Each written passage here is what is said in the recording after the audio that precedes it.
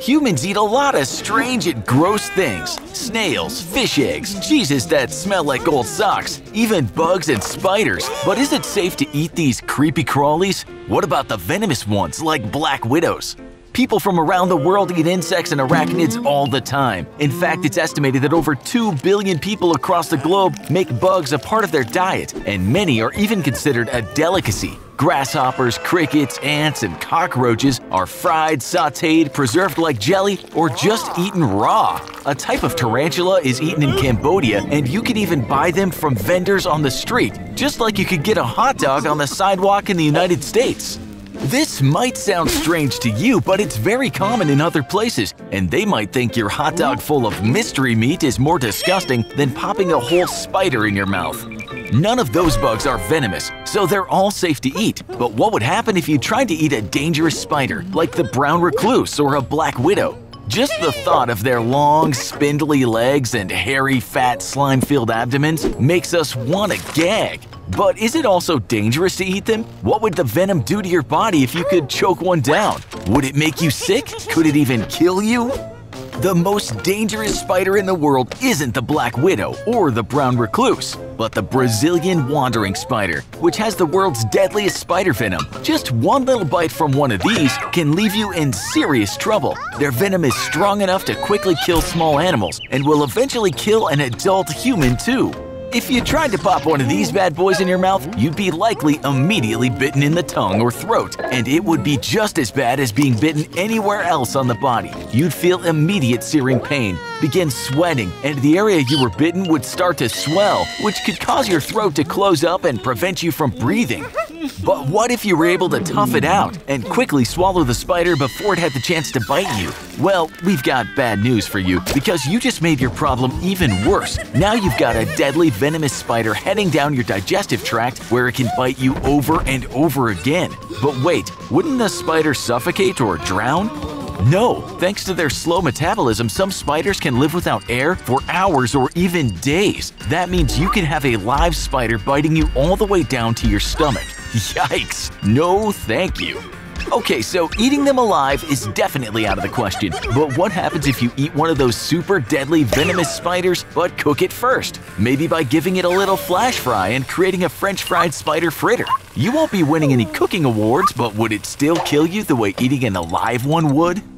Spider venom is made of certain proteins, and once the spidery snack got through your digestive system without any bites from the now incapacitated spider and it hit your stomach, the acid there would break the bonds in the venom proteins apart and render it harmless. Brazilian wandering spiders, black widows, brown recluses, all of them are safe to eat once the spider is cooked and dead.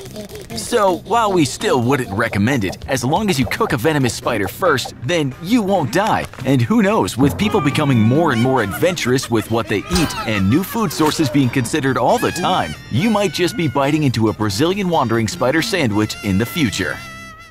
Despite strong warnings from the US State Department about the dangers of visiting North Korea, the East Asian country is still a popular destination for adventurous travelers seeking an unconventional experience. But there's a lot you should consider before booking your next trip there. Just getting to North Korea can be quite an ordeal. A flight from Los Angeles will take at least 15 hours with a layover in Beijing. Once there, though, visitors find that North Korea is a beautiful country covered with mountains and valleys. And the capital city of Pyongyang is an experience like no other, with its own unique culture, food, and architecture. But North Korea has a reputation as a closed-off and secretive nation for a reason. There are numerous rules governing what tourists are allowed to see, and even stricter controls on what they can photograph. And if you do happen to break one of these tourist rules, knowingly or otherwise, you may find yourself in a lot more trouble than you anticipated. Visitors have reported being aggressively searched and interrogated, and some have even been detained or taken prisoner for no reason at all. The really unlucky ones who are formally charged with a crime are often forced to participate in a sham trial and then sentenced to hard labor at work camps where the conditions are miserable. Long days of manual labor, not enough food, and crowded sleeping arrangements are the norm, along with prison sentences that can last 15 years or more for even a minor violation. Prisoners are usually released only after serving their terms in full or by special pardon from the leader of the country, Kim Jong-un. He gained control of North Korea in 2011 following the death of his father, Kim Jong-il, and has been in power ever since. Kim Jong-un maintains a strict dictatorship and lives a lavish lifestyle with access to Western goods and entertainment, but at the same time denies most North Korean citizens access to these comforts and luxuries. He has also accelerated North Korea's nuclear weapons program and missile development, conducting frequent tests of new missiles and warheads. Of even greater concern, recent North Korean missile tests have demonstrated that they likely have the range to target and hit the United States. U.S. citizen travel to North Korea may soon be banned and made illegal, so if you are considering a visit to North Korea, your time is running out. Just be really careful once you're there, or your trip could turn out to be much longer than you planned, with some very unexpected surprises.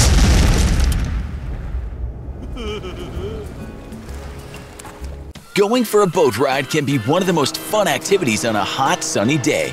From cargo ships to fishing boats to cruise ships and beyond, there are so many different forms of maritime travel. But like with any type of travel, there are certain risks we face, like unexpected weather patterns, human error, or hidden icebergs. We're looking at you, Titanic. Any number of reasons can overturn a ship, causing it to sink. So what would happen if you ended up trapped inside a sunken ship? Are you doomed? Is there any way you could survive long enough for someone to rescue you? Your survival odds depend on a few different factors, one of them being the creation of air pockets within the ship. Air pockets can form when water slowly fills a room as a ship sinks, but does not fill the room completely, thus pushing all the air upward to the top of a concave chamber, leaving an air pocket as the only source for oxygen. So if you found yourself in an air pocket, you're set, right? Not to burst your bubble, but not exactly.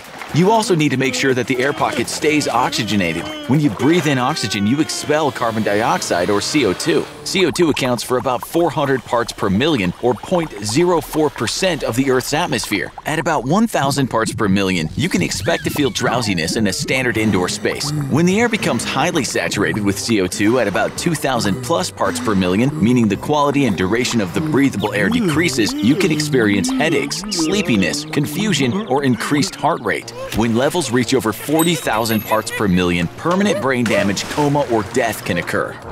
One upside of being trapped in the water is that CO2 is soluble, meaning the ocean can actually dissolve the CO2 molecules. The colder the water, the more CO2 can be dissolved, which is another upside, due to the cooler water temperatures you're trapped in.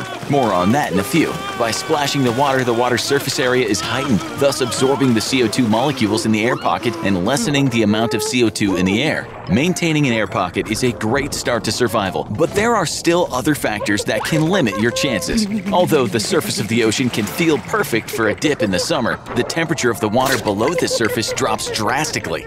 The sunlight zone of the ocean, which spans from the surface of the water down to 200 meters, can range on average from 97 degrees to 28 degrees Fahrenheit, depending on the location. Temperatures in the ocean's layers below the sunlight zone drop severely due to a lack of sunlight and currents warming the water. Not only would these cold waters be a shock to your body, but the lasting cold temperatures would send your body into a hypothermic state, meaning your body loses heat faster than it can produce it. Cold water dangerously accelerates hypothermia, since body heat can be lost 25 times faster in cold water than in cold air. Lifting as much of your body out of the water as possible will help with surviving hypothermia. That way, your body has a chance to warm up.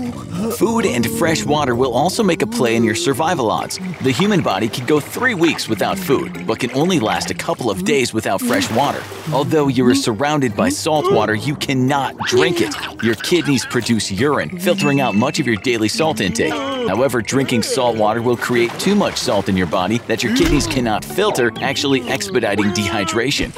Surviving being trapped in a sunken ship seems futile, but it is definitely possible. In 2013, Harrison Okene was trapped in a sunken ship for nearly 3 days. Even after he was rescued, his road back to normalcy was not over. Okene had to spend another 60 hours in a decompression chamber to rid his body of excess nitrogen. And then, even after surviving being trapped, he had to work hard to slowly regain his health and get his body functioning properly again. So whether you're going out for some exciting deep-sea fishing or taking a pleasure cruise, remember, an accident can happen at any time. Be prepared and ready to jump to action, and maybe have an extra oxygen tank or 2 handy. Thanks for watching, and if you really want to make Fuzzy happy, hit that like button and then subscribe for more great episodes of Fuzzy and Nutz.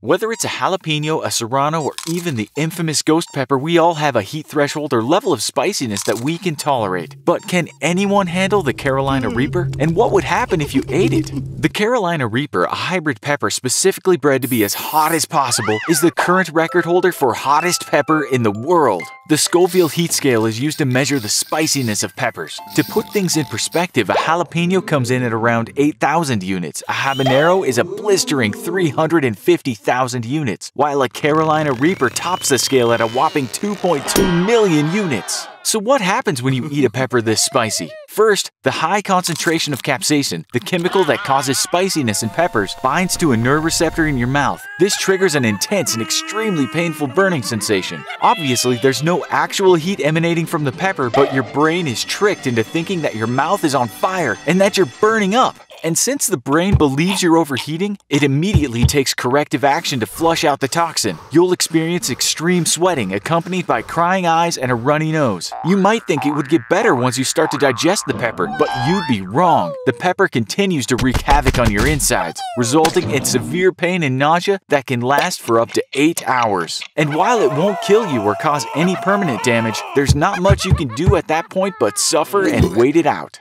Keep in mind, you can alleviate some of the painful burning in your mouth by drinking milk, which contains casein, a protein that neutralizes the pepper's capsaicin. So think long and hard before biting into one of those super spicy peppers. This bear is just gonna have to stick to bell peppers for now. Coffin shopping is something no one wants to do, but when the unfortunate happens to loved ones, it can become an inevitably necessary task. The process can be stressful, sad, exhausting, and emotionally draining. But what if shopping for a coffin took a turn for the worst and not only became emotionally stifling, but literally claustrophobic? What if you were trapped inside a coffin? Could you survive? Is it even possible to get back out?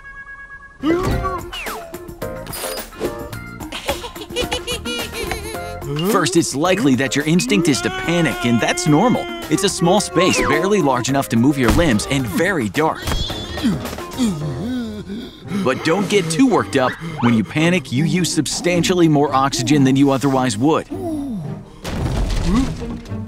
If you manage to calm yourself down to a relatively normal state, you could probably survive between 2 to 5 hours on the remaining oxygen. It's all dependent on how large you are, the size of the coffin, and how much air you may have already utilized in the initial panic. That may sound like a lot of time, but in reality, it's not. This is a sticky and uncommon situation, so you have to start thinking fast. And remember, don't panic. Today, the first thing to search for would be your cell phone. If by chance you do, you can attempt to make a call to someone and explain the strange situation. That, of course, relies on your phone having service, which might be tough in a wood and metal box. A little light would probably make you feel more comfortable, but keep in mind that lighting matches is a bad idea. When a flame burns, it uses oxygen as fuel, eating up that valuable air at a much faster rate. Instead, use that cell phone as a flashlight if it still has battery life. The next step is to figure out which kind of coffin or casket you're in. If your loved one spent a lot of money on a metal casket, it's gonna be next to impossible to get out. For one, they lock, and two, you won't be able to open the casket with all the weight of dirt on top of it. Hopefully they went the cheaper and more environmentally friendly route. These coffins can be made of a thinner wood, bamboo, wicker, or even cardboard, and are often buried in shallow holes, somewhere between 2 and 4 feet rather than 6 feet, to help speed up the decomposition process. Less dirt means less weight and less dirt you'll have to climb through. Okay, so if this is the case, you have a slightly better chance of escaping. The next step might sound a little strange, but it's gonna feel more natural in the long run. You'll want to slip your shirt over your head without taking it off your head, essentially creating a bag over your head with the sleeves dangling down. This will allow you to breathe without dirt filling your lungs. Now, find the weakest structural point in the coffin. It should be the center since there's no support of any kind. In fact, since you're buried in a cheaper coffin, the center may have even started to sag from the weight above it.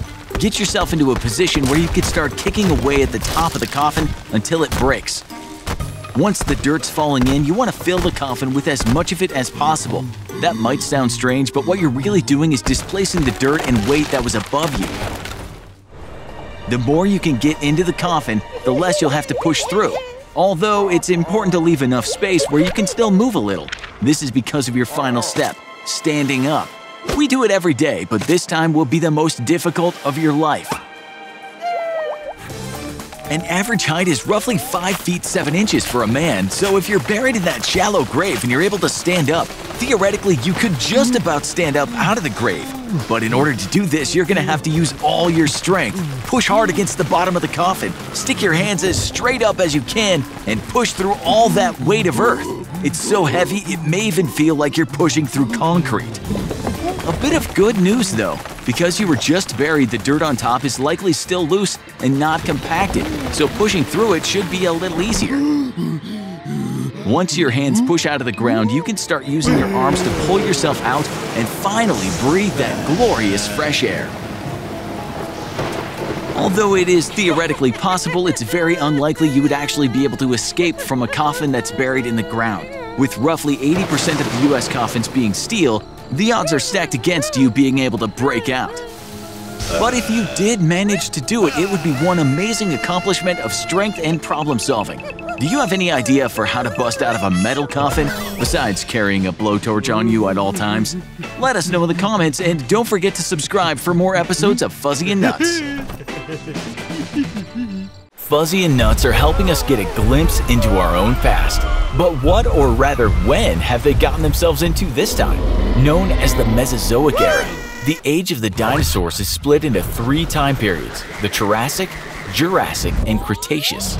245 million years ago, the first dinosaur evolved from primitive reptiles, and up until recently, scientists believe the first true dinosaur was the tiny 1-foot-tall Eoraptor. However, a fossil discovered in Tanzania and recently re-examined has named the 3-foot-tall Nyasasaurus parringtoni as the earliest known dinosaur. Ruling the Earth for 135 million years, dinosaurs completely dominated the land, sea, and even air. Yet mammals also existed alongside dinosaurs, but given the huge size of their reptile overlords, only the tiniest mammals managed to survive.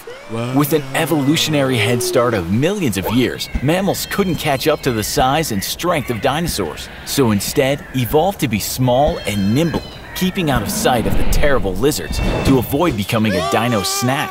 This put an emphasis for mammals to become not just small, but smart, which may have led to greater intelligence.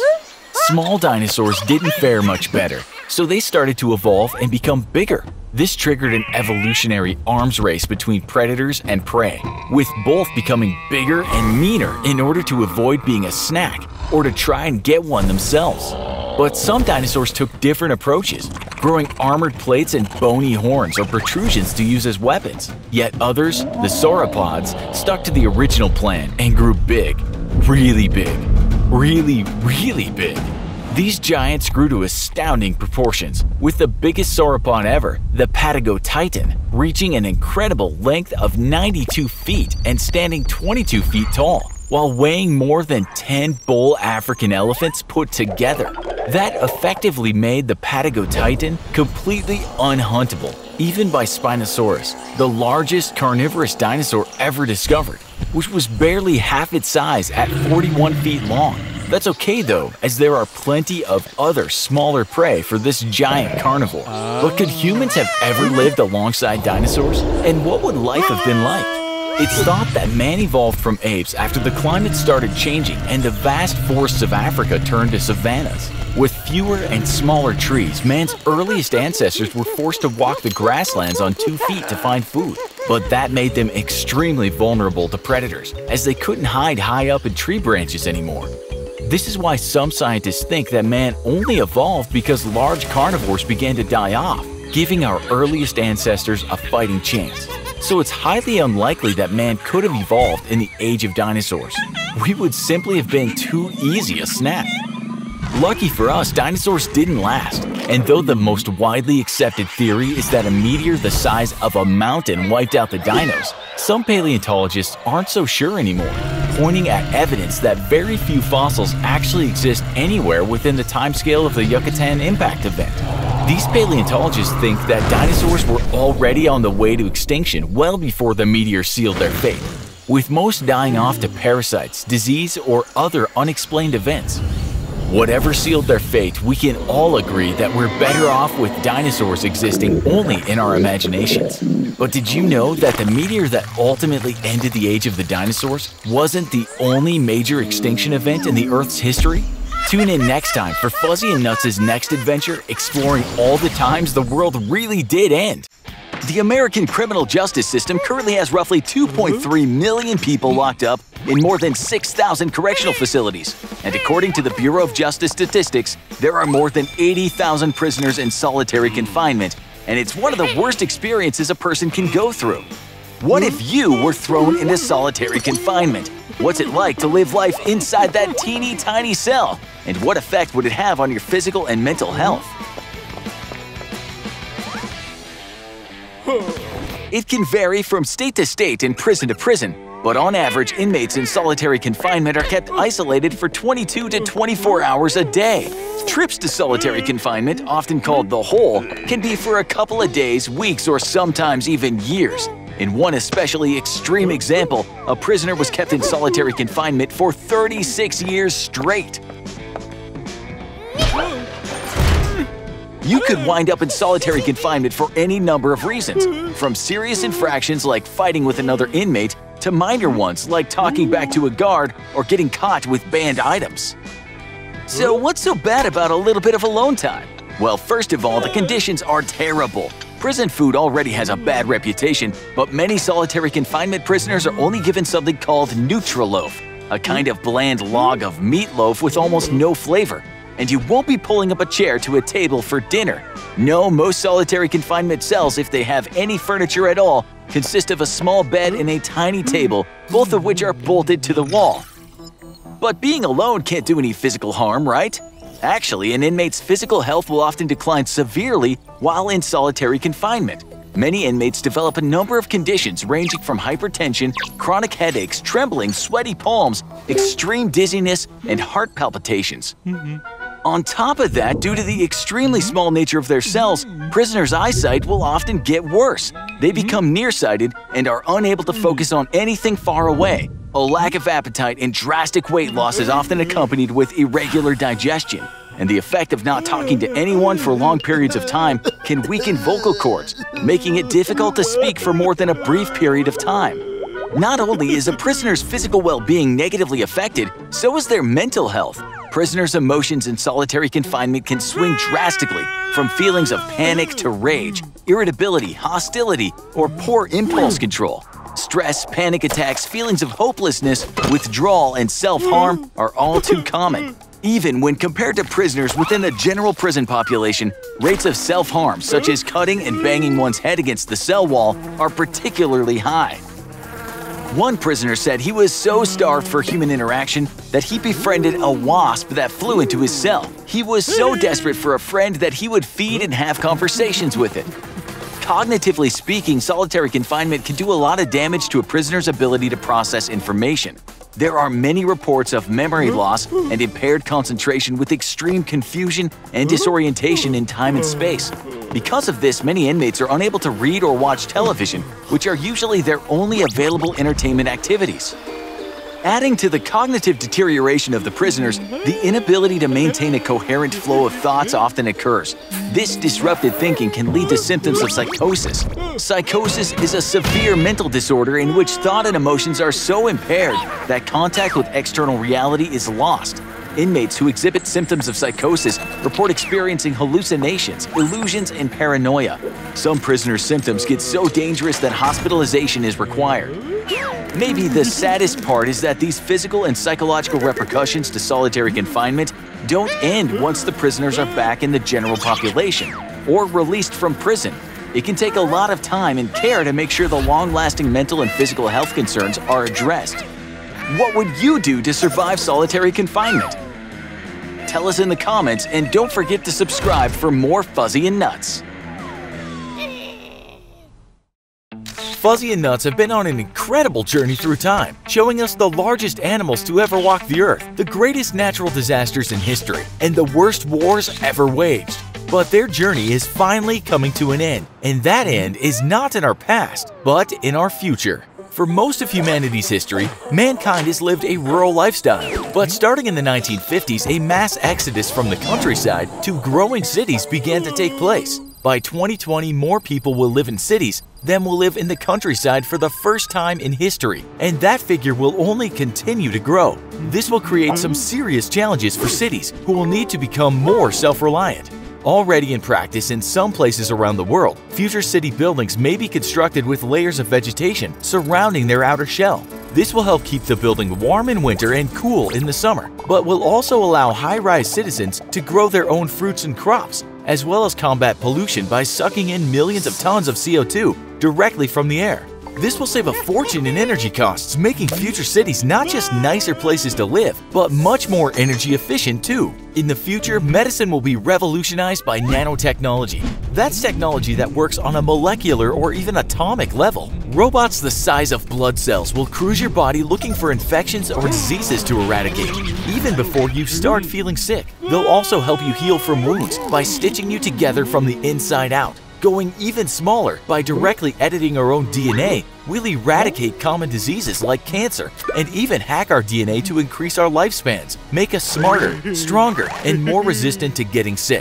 Gene editing will allow us to ensure that babies are born without genetic diseases common today. And you'll even be able to customize the hair and eye color of your child if you wanted to. But that's not all. Technology will eventually make itself as natural a part of our bodies as our own flesh and blood, starting with wearables that can monitor our skin and taste our sweat to warn us of high stress levels or low blood sugar for diabetics. All kinds of gizmos and gadgets will eventually make their way into our bodies to help us stay healthy and even connect our brains directly to our technology so we can control it by thought alone.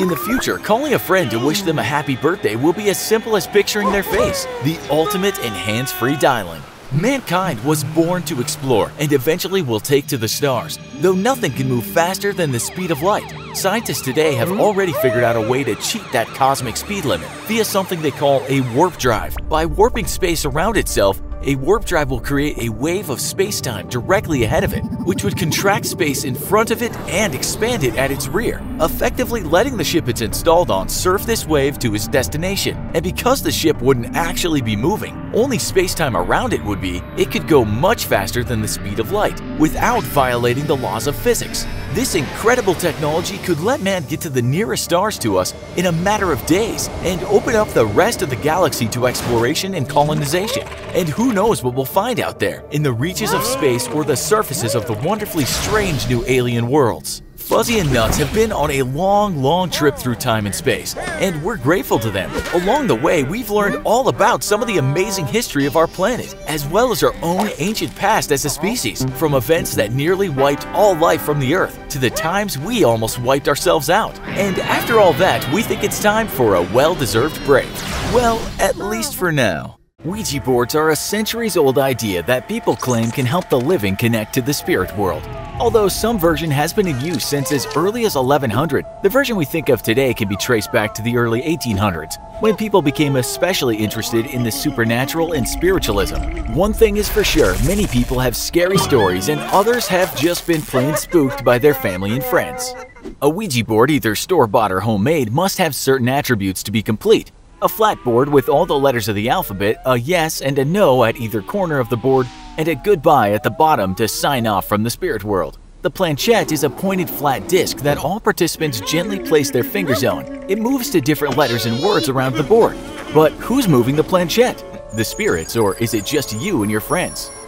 In the long history of the board, there are certainly some spooky stories floating around out there.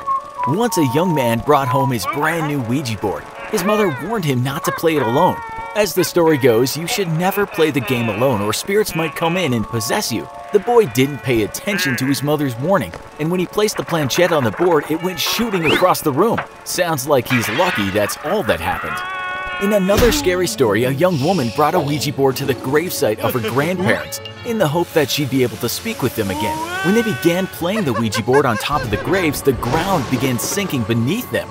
There's even a whole series of books supposedly written by a spirit through a Ouija board. In the early 1900s, Pearl Coran claimed to have written several novels dictated to her by a spirit through her Ouija board. I wonder what other books might have been written by ghosts. Can you think of any? But whether they're real or not, you can definitely play some fun pranks on your friends to make them think the spirits are reaching out through the Ouija. When you know your friends are going to be playing the game, have someone turn the lights on and off. Just make sure no one sees you sneaking away.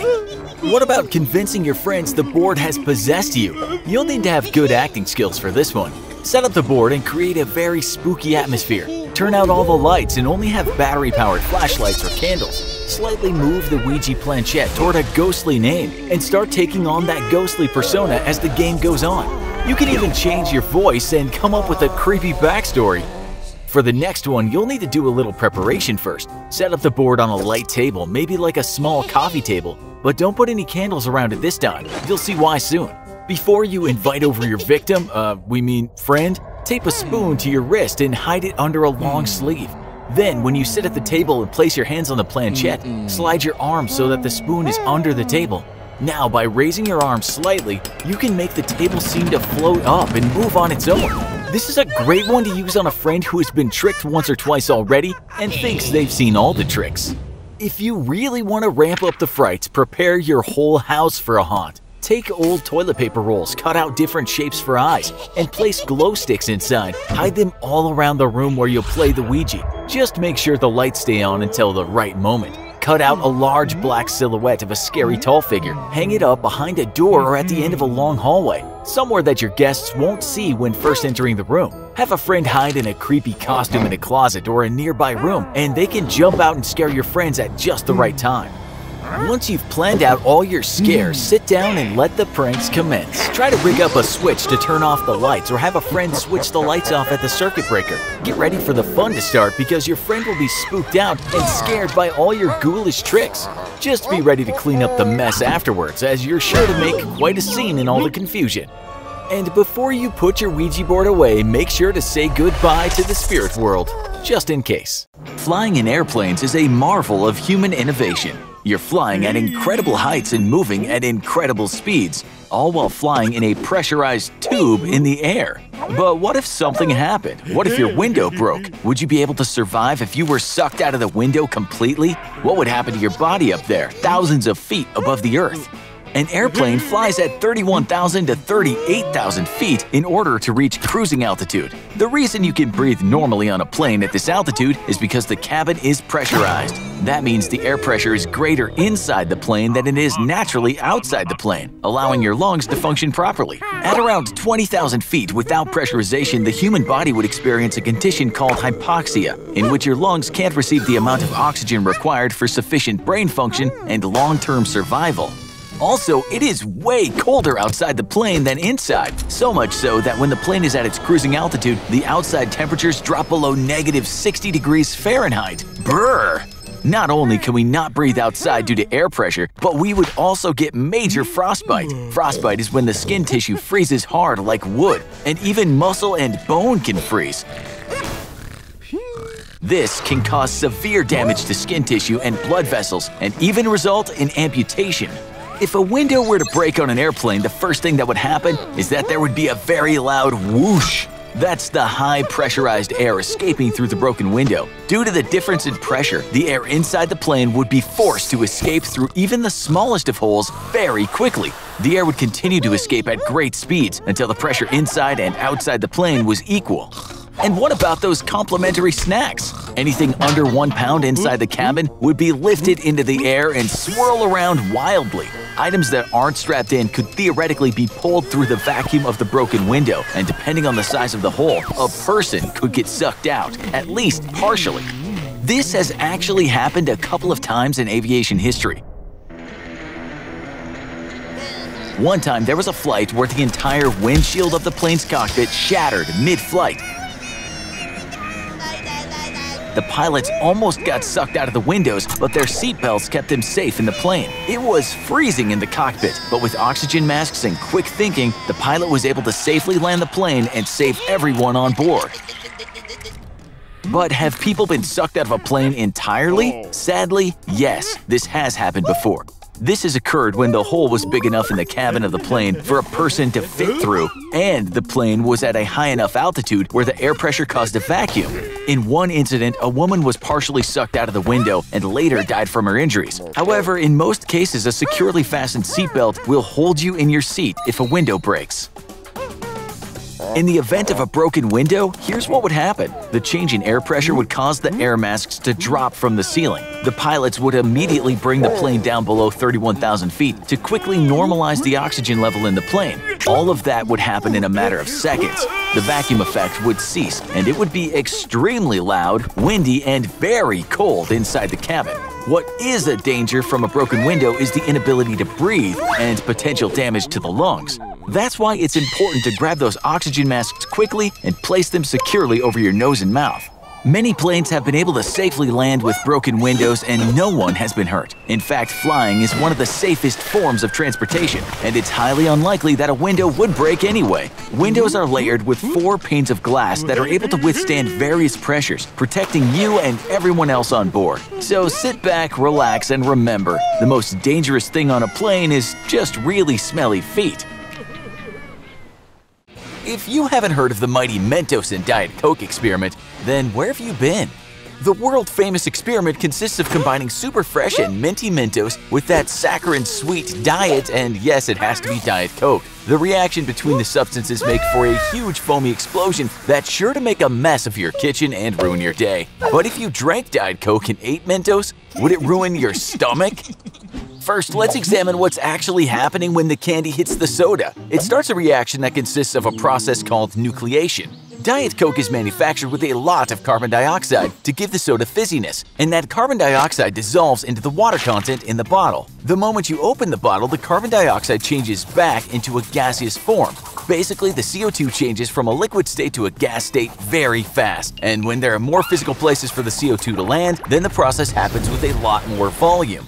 Think of when you pour soda into a glass by itself versus the glass with ice. When it has ice, there's a lot more bubbles. That's because there's more surface area on which nucleation can occur. Mentos tablets have a very rough surface despite looking smooth to the naked eye. When you get up close, you can see that the Mentos has a lot of uneven surfaces. This bumpy surface acts as a perfect site for nucleation. So when all that CO2 from the Diet Coke hits the millions of nucleation sites on the Mentos, it creates the incredible Coca-Cola geyser.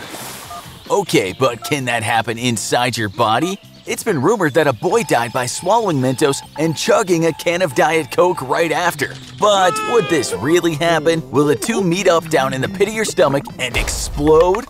If unharmed Mentos made it 100% intact to your stomach and you chugged a liter of Diet Coke, your stomach and intestines would fill up with gas, like a balloon filling up with air. The walls of your guts would stretch and distend until the tissue hits its breaking point, at which point they would be damaged and rupture inside your body.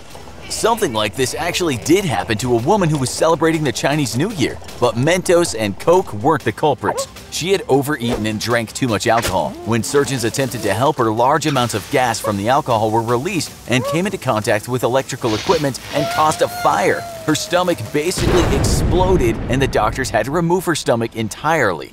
However, the Diet Coke and Mentos tale is an urban legend. You cannot die from eating Mentos and drinking Diet Coke because the rough surface of the Mentos begins to dissolve almost immediately in your mouth, so no nucleation can occur in your stomach.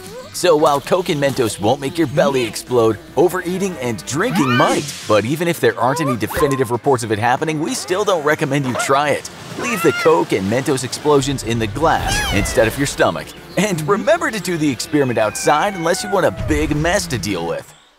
We've all been there before. It's 3 a.m., it's late, and you're preparing for an exam the next morning, attempting to cram as much last-minute information into your brain as possible. The only way to stay up and not fall asleep? Red Bull. But as every minute passes and every fresh can of that delicious energy drink is cracked open, is it too much? Can it be too much? Can you overdose on caffeine? Caffeine is a natural stimulant that affects the brain and the central nervous system. It helps prevent onset tiredness and keeps us generally more alert. Caffeine's primary function is on the brain. Once it hits your gut, it enters your body and bloodstream relatively quickly. Adenosine is a neurotransmitter in the brain that makes us feel tired and relaxes us. But once caffeine reaches the brain, it will connect the adenosine without activating it. So basically, we don't get tired when we should. We feel more awake, stimulated, and focused at a time when we might otherwise feel tired. Because caffeine enters the body and the bloodstream through the gut, it usually kicks in pretty fast. The amount of caffeine found in 1 cup of coffee generally takes 20 minutes or less to take effect. A can of Red Bull can actually begin making us feel more alert in as little as 15 minutes. So when is too much? It's generally accepted that up to 400 milligrams of caffeine is healthy and safe. That's roughly 4 cups of coffee. To put things in perspective, a single 8-ounce serving of chocolate milk contains 2.7 milligrams of caffeine. Decaf coffee contains 3 to 12 milligrams. Soft drinks contain 20 to 40 milligrams. Brewed tea has 40 to 120 milligrams. Energy drinks like Red Bull have 50 to 160 milligrams, while coffee and espresso can have between 120 to 720 milligrams of caffeine. Doctors say if you intake over the accepted 400 milligrams of caffeine, you can expect to start having some serious side effects. Those might include migraines and headaches, nervousness, increased heart rate, upset stomach, muscle tremors, and insomnia. Okay, so those are the general symptoms that might begin to take effect. But what really happens as you progressively drink more? Starting with 1 Red Bull, which represents roughly 1 cup of coffee, most consumers say they feel more awake, aware, and very functional. You may feel ready to take on a list of chores or do extra work, maybe even stay up studying for a few more hours. Now let's say things have escalated. It's getting later and you reach 20 Red Bulls. That's nearly 1,600 milligrams of caffeine. In Europe, a young woman used to drink nearly 20 cans of Red Bull each day. The repercussions were severe. Her liver was nearly destroyed, and she gained an enormous amount of weight, jumping from a size 14 to a size 22. Not to mention her bank account was also hurting. Even when you buy Red Bull in bulk, 20 cans a day for an entire year is roughly $8,680 US. That's a lot of money. Let's just say for fun that things get really bad and you consume 100 Red Bulls. That's nearly 8,000 milligrams of caffeine. This is serious health problem territory. Effects now escalate to seizures, strokes, and even hallucinations. In 2012, a user posted a review of 5-hour energy drinks claiming he had consumed 22 5-hour energy bottles all poured into a big gulp cup and consumed them in a very fast time frame. He said he hadn't been able to sleep in over 72 hours, no longer could feel his own pulse, and was suffering from hallucinations. Now the big question, what would happen if you consumed 1,000 Red Bulls? Really bad things, even if you could get past the severe dehydration that would probably occur early on, and the numerous other health problems that would manifest pretty early. Most likely you would have severe heart palpitations, and eventually can and probably will lead to a stroke. Your body's internal organs might slowly cease to function, including the kidneys and liver, and the possibility of death is serious, especially if you have a pre-existing health problem.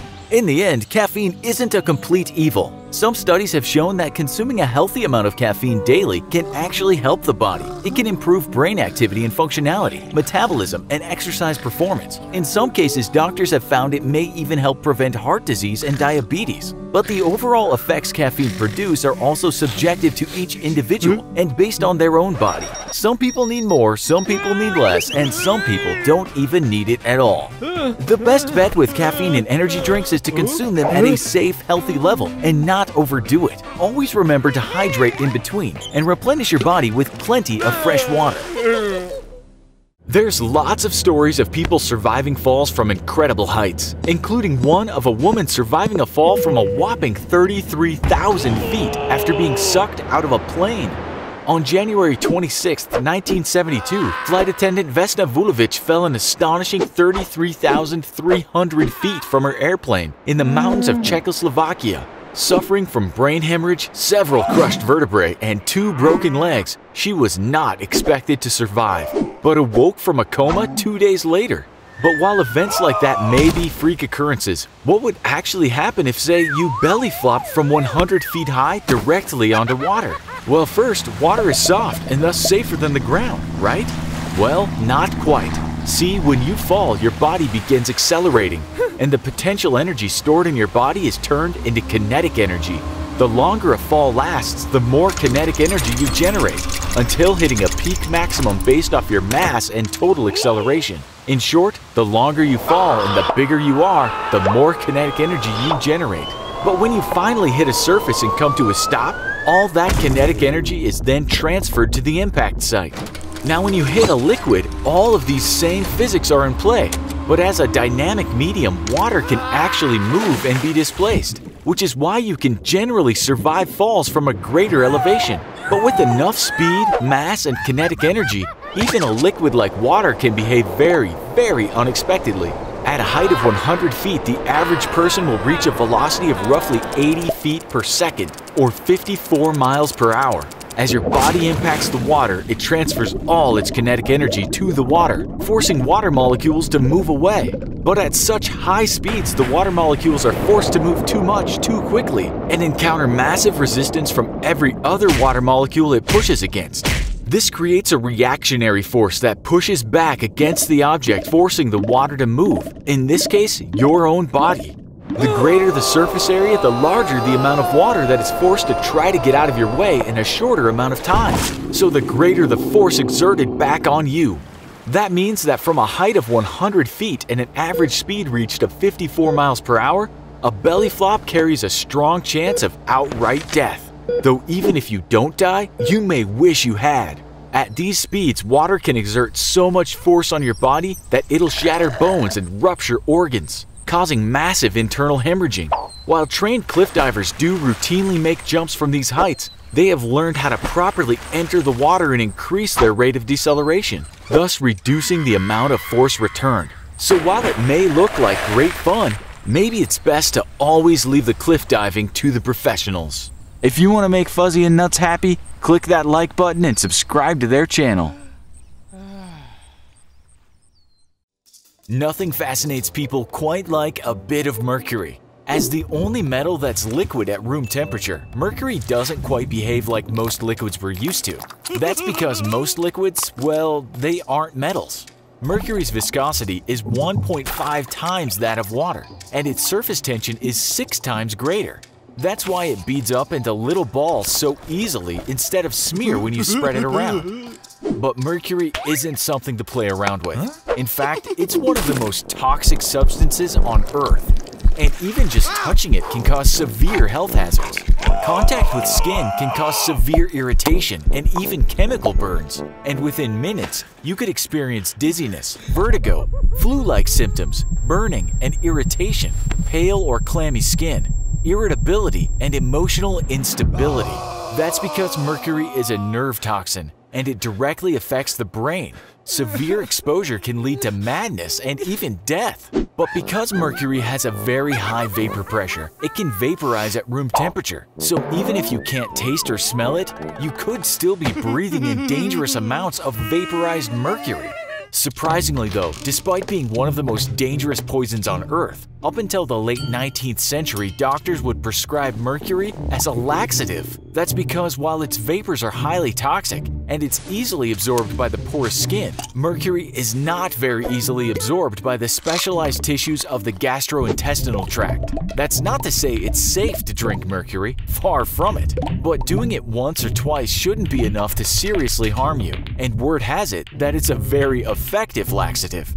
But we're okay with not finding out for ourselves. So what would happen exactly if you dove into a pool full of mercury? Well, the first answer is that you would almost certainly receive a very fatal dose of mercury poisoning as the metal made contact with all of your bare skin. You'd probably inhale a great deal of vaporized mercury, which would instantly go to work on your brain as we saw earlier. At such high concentrations, death would be certain. But remember how we also said earlier that liquid mercury wasn't like most other liquids? That's because it's far more dense, viscous, and has a much greater surface tension than water.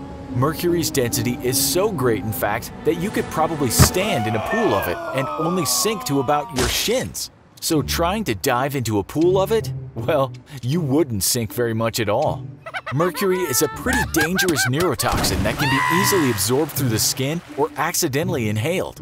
Severe exposure can cause madness, blindness, chemical burns, and even outright death. But for all its dangers, at least now you know there's little chance of ever drowning in it.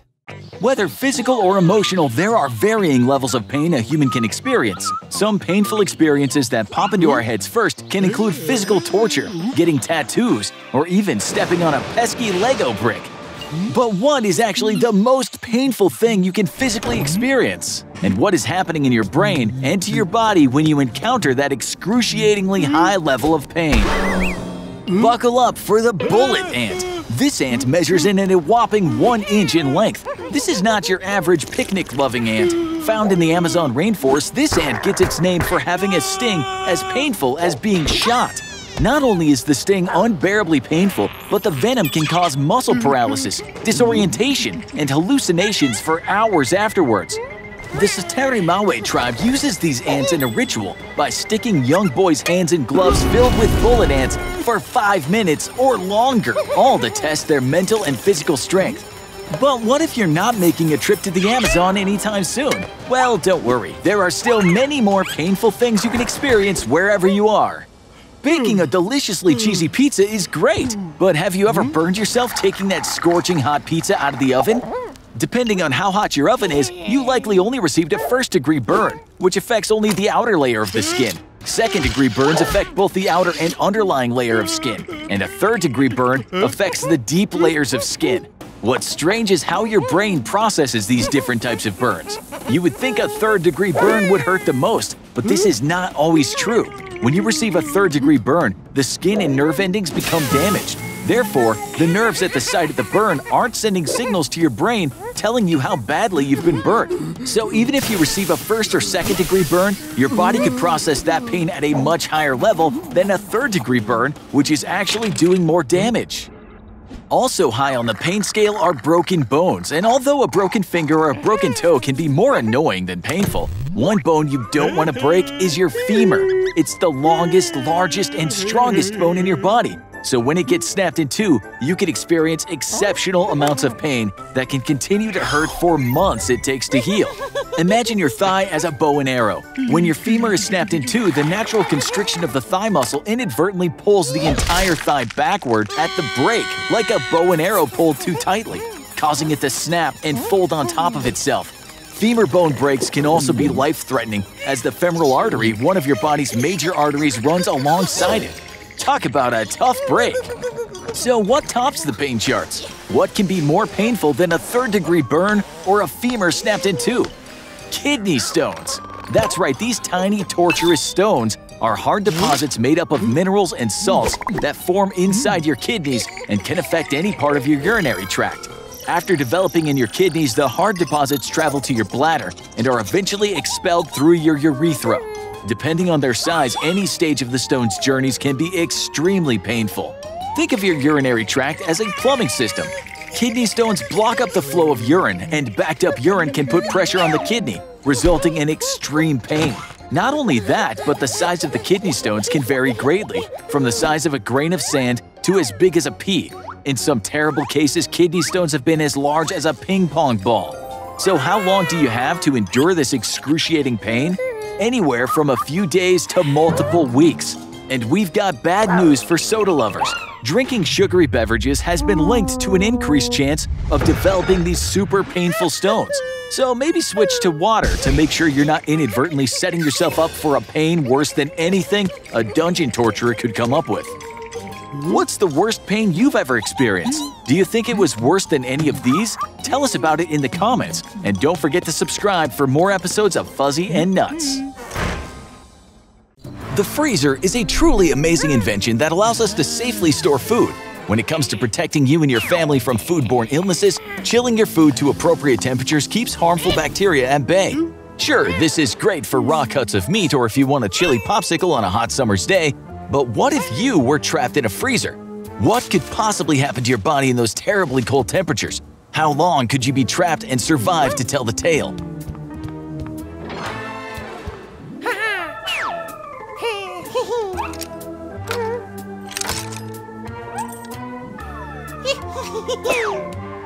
First things first, you're in for a very cold awakening. That's because walk-in freezers are kept at temperatures ranging anywhere from 0 to -10 degrees Fahrenheit. Not only that, but the ceilings, walls, and floors are usually made with 6 inches of insulation covered with sheets of galvanized steel, stainless steel, or aluminum. This is great for food, but for a person, you'd basically be locked inside a giant, tightly sealed, extremely cold metal box. At these sub-zero temperatures, your body begins to use its energy to keep your internal temperature as warm as possible. As your core temperature drops, your body shifts the flow of blood from your hands, arms, legs, feet, and skin and redirects it primarily to your chest and abdomen. This increases the risk of frostbite in your fingers, toes, and exposed skin. When your body can no longer preserve your internal temperature by constricting blood flow, you'll begin shivering to increase heat production. Frostbite can destroy tissue, which can lead to permanent damage and even the loss of the frozen body part. Now you're well on your way to becoming a human popsicle. Once you've passed the frostbite stage, hypothermia becomes another risk. You'll start to feel a lack of coordination, slurred speech, and pale, cold skin. If hypothermia worsens, shivering stops and you'll experience mental confusion, shortness of breath, and an irregular heartbeat. In grave circumstances, there's severe muscle stiffness, extreme sleepiness, unconsciousness, and eventual death. Let's say you're wearing warm clothing and are able to stack up some boxes as a makeshift insulation to separate yourself from the ice-cold steel floor. You may be able to survive the freezing temps for a little while longer. However, another threat is lurking inside that giant frozen box. What about the air? The air we breathe is made up of 21% oxygen. When you breathe in oxygen, you expel carbon dioxide. Over time, the levels of oxygen decrease as the levels of carbon dioxide increase. This can lead to carbon dioxide poisoning, which can cause further confusion and fatigue, as well as vomiting and even brain damage. In England, a young woman got trapped for over 8 hours in the walk-in fridge at the fast food chain she worked at. The fridge was set to just a few degrees above zero. However, since she was only wearing leggings and her work t-shirt, doctors say she was on the verge of hypothermia. In an attempt to get help, she squeezed the message "Help me" on a piece of cardboard with ketchup and slid it under the door. It wasn't until the morning staff showed up that she was eventually freed. Loss of energy and extreme muscle stiffness were experienced due to her chilly lock-in. Not only that, but she also experienced long-term anxiety well after her body physically recovered.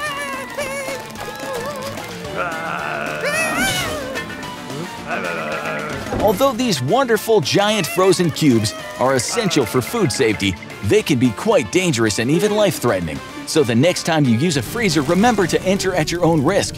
And at the very least, always use the buddy system.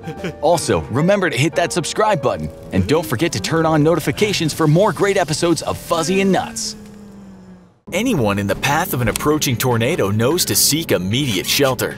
But some adventurous storm chasers actually hunt down tornadoes to research and learn more about them. A tornado is a rapidly spinning column of air that can form when violent thunderstorms and certain wind patterns known as a supercell are present. These funnels extend from storm clouds all the way to the ground and are one of the most destructive natural disasters.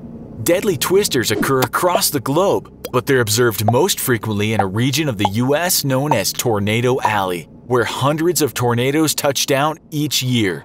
Tornadoes are often preceded by a dark greenish sky and can sound like a roaring freight train as they approach. Torrential downpours, lightning, and even icy hail the size of a baseball frequently accompany these catastrophic events. Wind conditions approaching 100 miles per hour are not uncommon, with some tornadoes raging at speeds up to 300 miles per hour or almost 500 kilometers per hour, easily capable of demolishing homes, uprooting trees, and tossing vehicles through the air.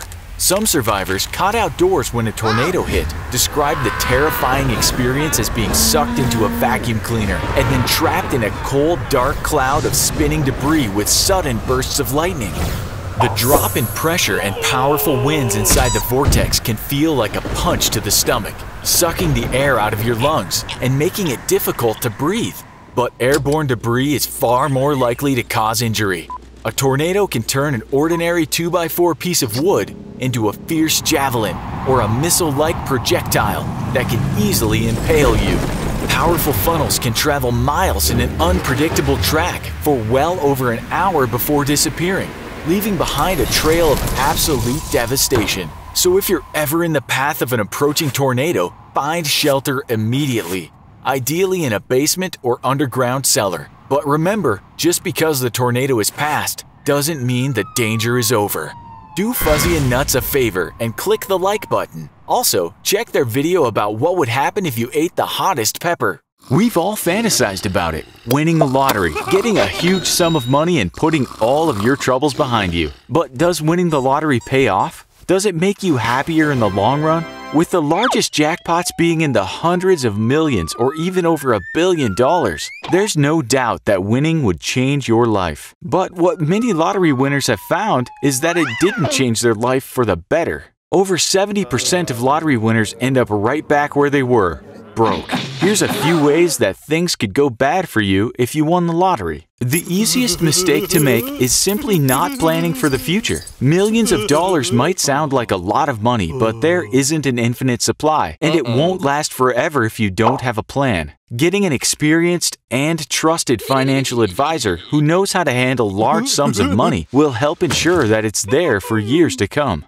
Another common problem is spending too much. Everyone, even millionaires, have to live within their means. Fast cars, big houses, fancy vacations. It all sounds great, but it can add up fast. Spend without limits, and you won't be going on those amazing trips for very long. But maybe the hardest issue to tackle is dealing with your friends and family. It's natural to want to share what we have, helping out our friends and sharing the wealth with our loved ones. Many lottery winners have talked about how hard it was to say no to all the people who came to them after they won seeking help. And many of those lottery winners couldn't say no, even as they gave away everything they had. While there's plenty you can do to help your chances of staying rich after winning the lottery, like laying out a smart financial plan from the get-go, being responsible with your purchasing decisions, and staying strong when it comes to those looking for a handout, the odds are still stacked against you, and more likely than not, after all is said and done, you'll end up right back where you started.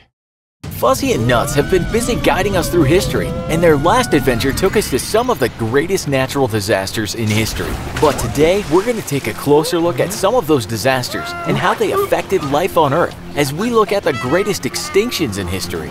Today, oxygen is vital to all life on Earth, and it's impossible to picture the Earth without its signature blue oceans and clear skies full of fresh oxygen. But our young Earth looked much different than it does today. Its oceans were saturated with iron, and what little oxygen there was would bind with that iron to produce rust and turn the entire planet red.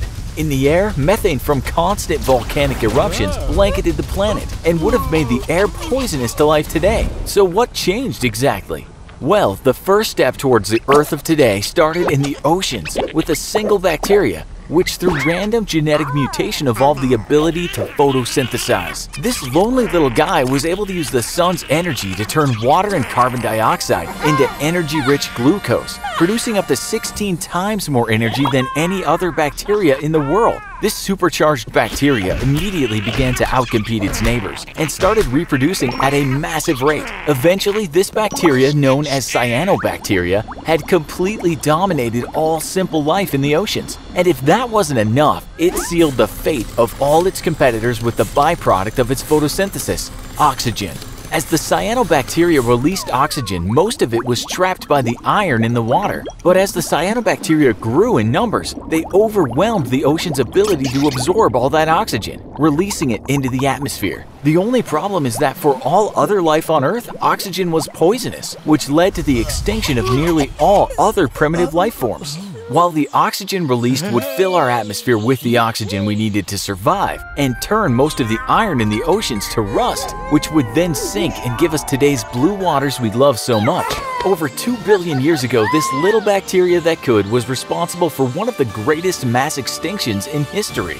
Today, the Appalachian Mountains are home to thousands of people, and for most bring up fond memories of pleasant afternoons enjoying some of the most impressive displays of fall colors anywhere in the world. But those same mountains harbor a deep, dark secret. Scientists suspect that they are the culprits of one of the Earth's greatest murder sprees. 444 million years ago, graptolites were tiny creatures that clumped together into large colonies and fed on plankton and other tiny bits of food. They covered the bottom of the world's oceans and drifted along its currents as one of the dominant forms of life on our primitive Earth. Unknown to the tiny creatures, their doom came when the plate tectonics forced the Iapetus ocean plate to collide and sink under the North American plate. As one plate was forced under the other, the Appalachians began to grow and to be lifted up out of the sea. Full of silicate rock, the newly born Appalachians began to absorb CO2 out of the air, removing the greenhouse gas from the atmosphere and causing an ice age. The subsequent freezing would wipe out 86% of all life on Earth and make graptolites extinct. For the worst mass extinction by far, though, we have to return back to just before the dinosaurs, 251 million years ago, and the eruption of the Siberian Traps.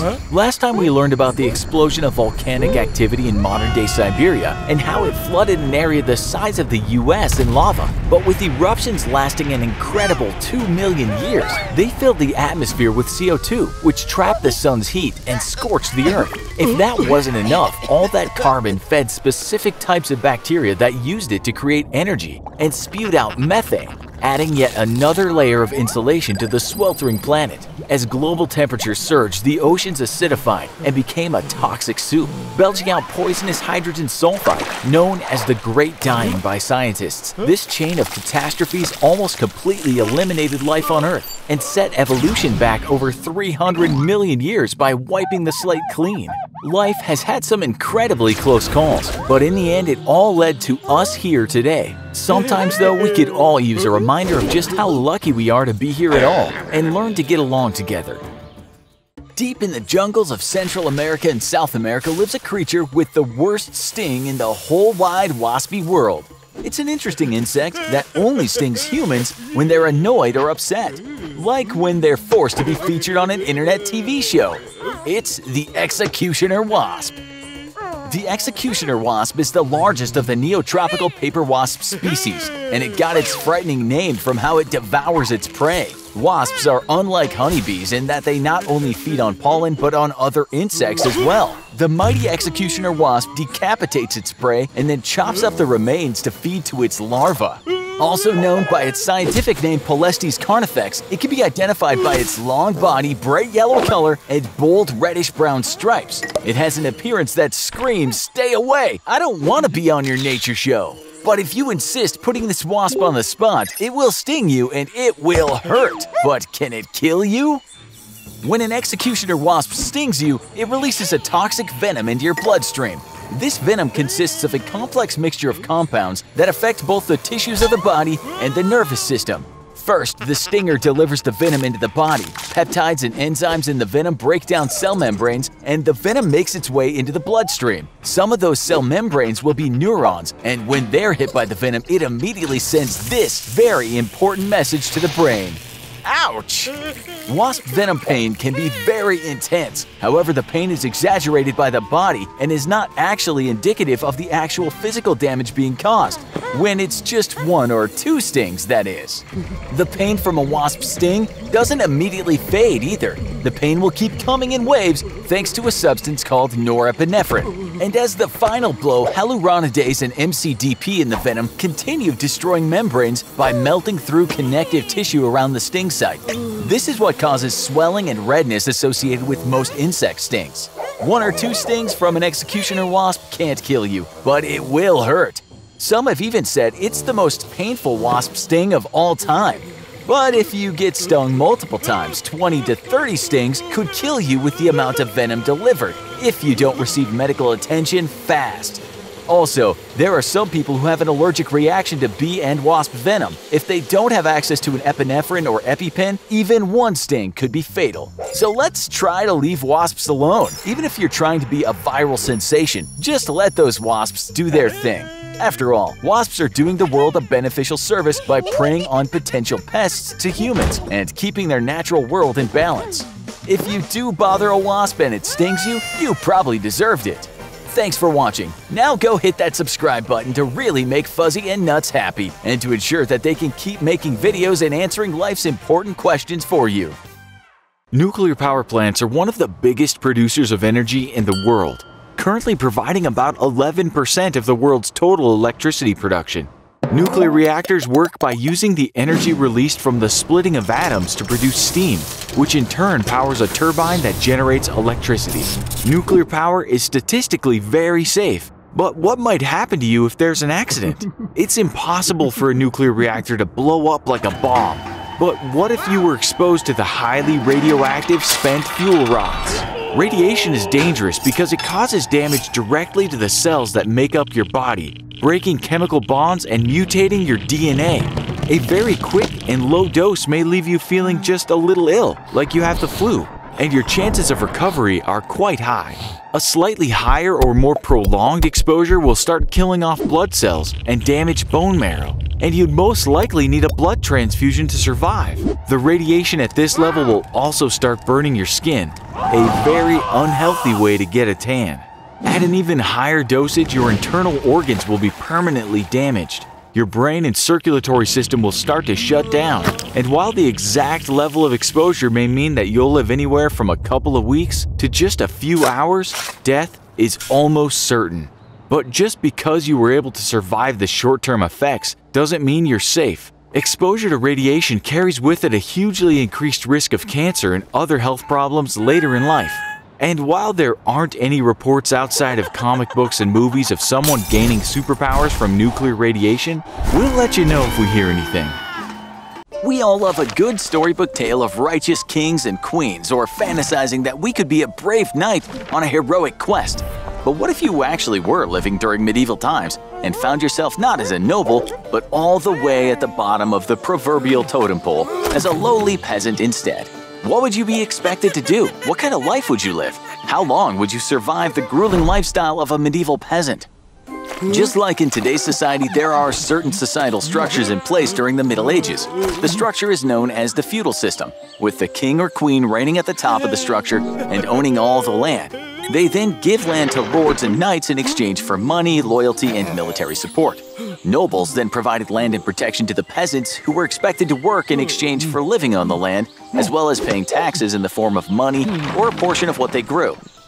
Imagine the king having a whole pie. He keeps a big chunk of that pie for himself, then slices up the remaining pie for the lords, who in turn give some to their knights. And from there, some of the nobles give pieces of their pie to the peasants. But at the end of each year, the nobles take a piece of that teeny little slice back. Talk about unfair. So you get a piece of land, and in exchange you work a little bit. That's not so bad, right? Well, the average peasant's life primarily circled around the agrarian calendar, meaning most of your time was spent working the land and trying to harvest enough crops to survive another year. And don't forget that tax you owe. Peasant men and women alike tended to the fields, and even their children were expected to learn the necessary skills to help out. Peasants' homes were constructed of a small wooden frame with walls of plaster made from a mixture of mud, straw, and, plug your noses for this one, manure. Glass was extremely expensive, so windows were just a small circular hole in the wall. There was no flooring, just dirt, and no real insulation, so it was often extremely cold during the winter and unbearably hot during the summer. And not only does the family have to fit in the home, but the livestock as well. If left unattended outside, horses and oxen could roam off on their own or even be stolen, so you'd be sleeping side by side with your prized pig. To make matters worse, the animals would bring in bedbugs, lice, and other biting insects that would set up camp in the peasants' straw-stuffed beds. Peasant homes had none of the things we consider normal in ours today. No running water, toilets, baths, or basins of any kind. Even the king would barely bathe. There's a saying that a peasant only bathes twice in their life, once when they're born and once when they die, as their bodies are being prepared for burial. Working hard, barely having enough food, and having less than stellar living situations makes it pretty difficult to survive medieval times as a peasant.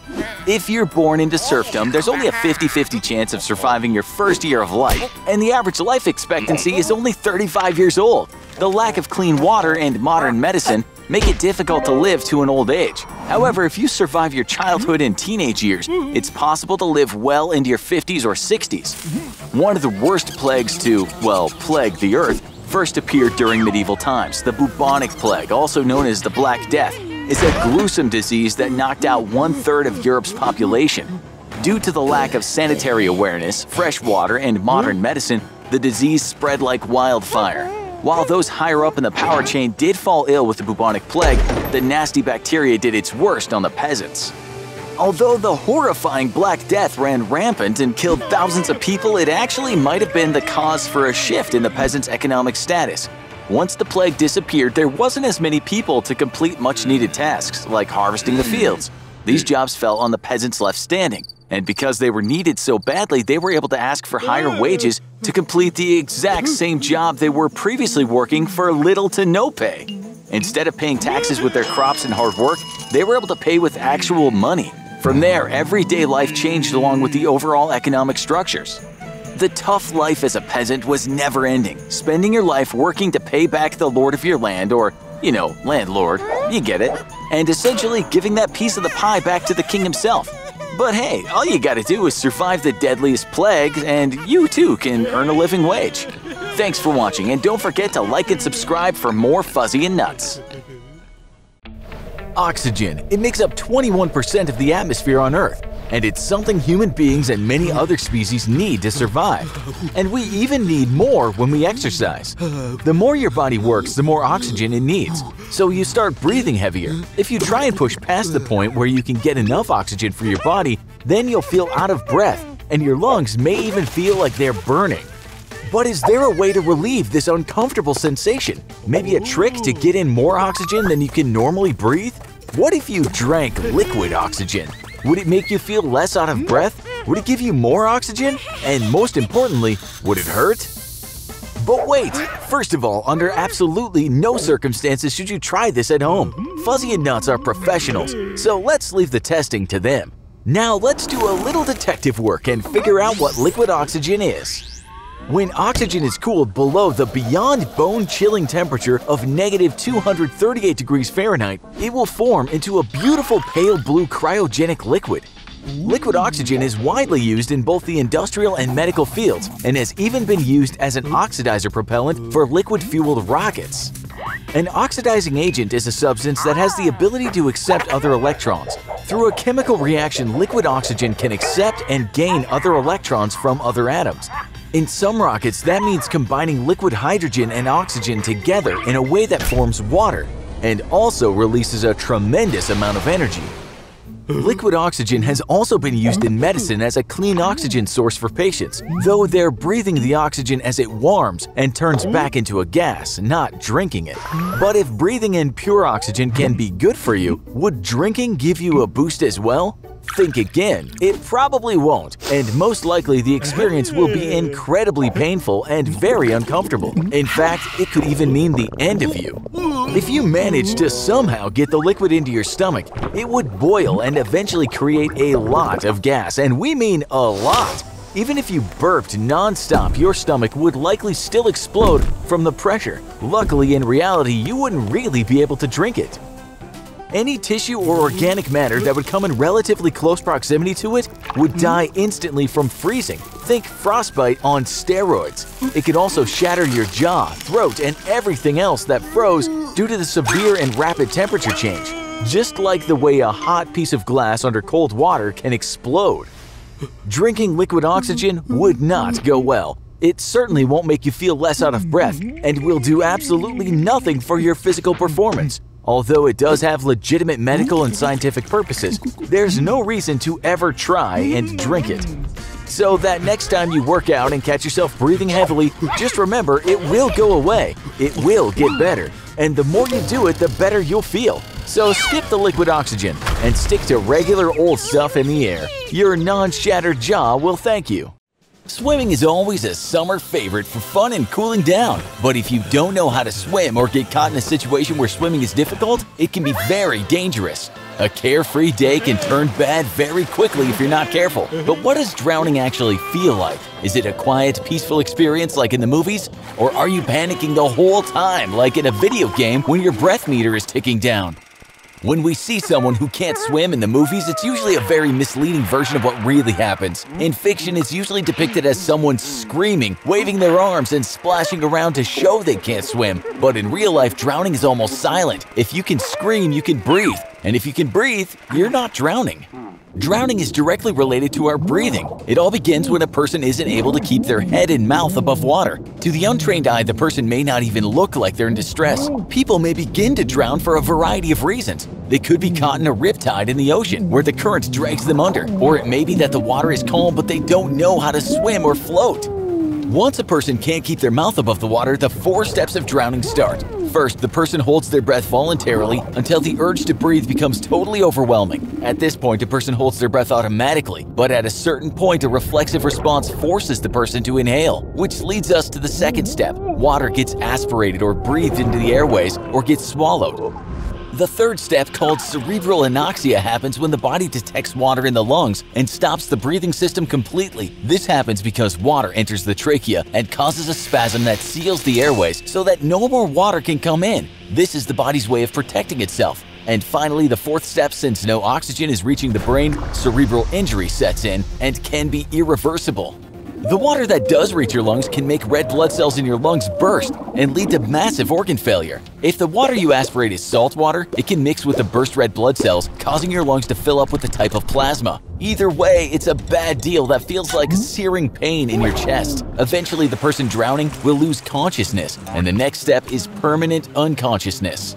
However, drowning does not necessarily lead to death if the person is saved in time, but it has to be quickly, and the water has to be immediately extracted from a body with life-saving techniques. If a person does survive drowning, they could suffer lifelong consequences, like major brain damage, acute lung injury, or pneumonia depending on how long they were underwater and if not treated properly. The best way to avoid drowning is by knowing the proper swimming techniques and staying out of the water when it's dangerous. Certified swimming instructors have classes year-round and teach all ages. Even babies at 6 months have been taught to float, so if you can't swim and are physically able to, then there's no excuse not to learn. But whether you want to learn or not, you can also take classes to learn life-saving techniques like CPR and how to extract water from a person once you get them out of the water. Every single year, an estimated 4.5 million people die from drowning, so you never know when you might be in the position to save someone's life yourself. Thanks for watching, and if you really want to make Fuzzy happy, hit that subscribe button, and be sure to turn on notifications. They drive Nutz crazy. See you next time. Fuzzy and Nutz have been on a trip through time, showing us what life was like with the dinosaurs, what the worst jobs in history were, and the worst natural disasters ever. Now they've found themselves in ancient China, smack dab in the middle of one of the worst wars in history. In the middle of the 8th century AD, China, ruled by the Tang dynasty, was at the height of a cultural golden age. Yet major military losses on its borders to Arab armies in the west and the kingdom of Nanchao to the south had put severe strain on the kingdom. To turn the tide of bad luck for the Chinese army, Emperor Zhang appointed one of his greatest generals, An Lushan, to lead a force of over 150,000 troops. On December 16, 755, though, An Lushan rebelled and turned his force against the emperor, announcing the formation of a new empire called the Great Yan Empire, with him as the first emperor. Seizing the eastern Tang capital at Luoyang and then the main capital at Chengdu, An Lushan was poised to defeat what remained of the Tang when infighting started to tear his newly created empire apart. First, An Lushan was killed by his son, An Qingsu, who declared himself emperor, and was then killed in turn by An Lushan's old friend, Shi Shiming. Shi Shiming continued the war against the Tang with great success, but he would shortly after be killed by his own son, Shi Xiaoyi. Proving to not be the military leader his father or An Lushan was, Shi Xiaoyi would lead his troops to ruin and commit suicide as the Tang retook all their former territory. The war devastated China, with death estimates ranging from 13 million to 36 million, and brought to an end a Chinese cultural golden age.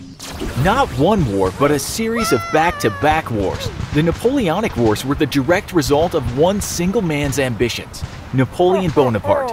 Ending the chaos of the French Revolution, Napoleon created a strong, stable state with a formidable army, but believing France to be weak, a joint Austrian and Russian coalition waged war on France. Scoring his greatest victory, Napoleon crushed the Austrian and Russian forces at Austerlitz in December 1805, bringing an end to the war. However, concerns about increasing French power led to a new war led by Prussia and the Russians in October 1806. Napoleon quickly defeated the Prussian forces and forced Russia to surrender a year later in 1807. Peace fell on Europe for a short while, but in 1809, Austria declared war on France again. Napoleon would go on to decisively defeat Austria at the Battle of Wagram, but would suffer serious casualties. Hoping to shore up his control of a defeated Europe, Napoleon turned his attention to Britain and tried to isolate Britain economically by invading Spain. Napoleon simultaneously tried to invade Russia in 1812. but would suffer major losses. Encouraged by Napoleon's defeat, Prussia, Austria, and Russia aligned together and captured Paris in 1814. The coalition placed Napoleon in exile on the island of Elba off the coast of Italy. But Napoleon would go on to escape a year later and regain control of France. A massive alliance involving nearly every major European power would rise up against Napoleon and decisively defeat him at the Battle of Waterloo, after which he would be exiled permanently to the remote island of St. Helena in the middle of the South Atlantic. Taking place over 12 years of near-constant fighting, Napoleon's wars would decimate Europe, killing between 2.5 million to 3.5 million soldiers and up to 3 million civilians. Just over 100 years later, though, humanity would see the most devastating war in all of history. World War II would span across the entire planet and involve every major power on the Earth. With conflict from Europe to Asia and everywhere in between, the Second World War would kill over 25 million soldiers and a staggering 80 million civilians, or over 3% of the entire human population. This darkest of all periods in human history would last 6 years and would see the dual nightmares of the Holocaust and atomic bombings of Nagasaki and Hiroshima. Though it would be the deadliest conflict of all time, as a silver lining, the war would also strengthen the resolve of all nations to ensure lasting peace, leading to the creation of the United Nations and the longest period of peace between major powers in human history. World War II showed us what war can be like with modern technology. But have you ever wondered what life was like before any technology at all? Volcanoes are an amazing, beautiful, and powerful representation of just how alive our planet is. These amazing creations of nature offer an amazing view into how Mother Nature functions and literally lets off a little steam. Many volcanoes, including active ones, are a popular destination for tourists as well as scientific inquiry. There are even some active volcanoes you can walk the rim of, at your own risk, of course. But what would happen if you fell right into bubbling lava? Would you sink like a stone to the bottom of the ocean, or would you float like someone relaxing in a pool? Let's start with the basics. There are around 1,500 known volcanoes on Earth. Of these, roughly 600 have been active in recent history, and between 50 and 70 are actively erupting each year. Many volcanoes have parks, hiking trails, and tourist centers surrounding them to provide education about this natural wonder. If you do visit, you must always be cautious as they're constantly changing and sometimes even release toxic gases into the area. Permitting that the conditions are safe and you can hike to the top, you can peer inside and see that strangely beautiful lava. Or is it magma? Or are those two words the same? The answer is sort of. Okay, let's get some vocabulary set before we further explore. Magma and lava are both molten or liquefied rock. Magma is molten rock inside the Earth, whereas lava forms when magma reaches the surface of the planet through volcanic vents or eruptions. So to recap, magma is inside the Earth deep under the surface. Lava is on the Earth's surface. That means if you fell into a volcano, it would be magma that you're falling into, since it's still technically inside the Earth. But what are you actually falling into? Magma consists of a very hot slush of crystals, volcanic gases, and bubbles filled with volcanic gases. You might think that when you hit the magma you would sink into it, cause a splash, and even be able to swim through it. The reality is quite a bit different. Lava and magma are significantly more dense than water, meaning that if you could withstand the high heat, you wouldn't sink, you would float. But magma isn't like a pool, hot tub, or ocean. You're not going to be able to swim or float on it. Because of its extreme temperatures, generally ranging somewhere between 1,200 and 2,200 degrees Fahrenheit, you would burst into flames once you made contact with the magma. In fact, you would probably catch fire before even making contact due to the high levels of radiant heat, while the super hot gases would cause you to burn to a crisp inside your body. And remember what we said about the density? It's so much higher than water, it would be like falling onto a concrete floor. Now, you don't just have to worry about the extreme temperatures, but also the risk of breaking every bone in your body when you do hit the surface. Volcanoes are a powerful and unpredictable part of nature. They're beautiful and offer an incredible amount of insight into how Mother Nature works. Scientists have been studying volcanoes for hundreds of years, and while it's sometimes possible to predict an eruption, we can only do it with some certainty if there's a specific and thorough understanding of the activity of that particular volcano. Meaning that many times we can tell an eruption might occur, but there are still plenty of times when we have no idea. Terrifying!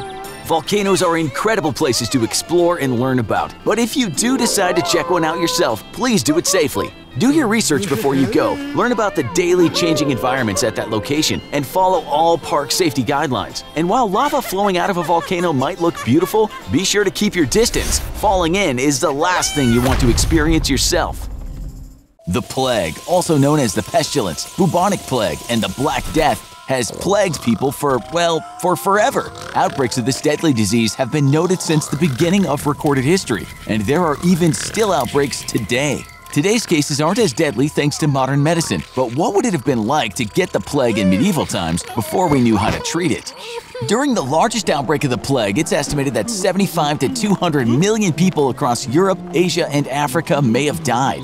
And modern historians think that because record-keeping was so poor that the actual number might be even higher. Close living quarters and quarantining entire families together helped quickly spread this deadly and painful disease.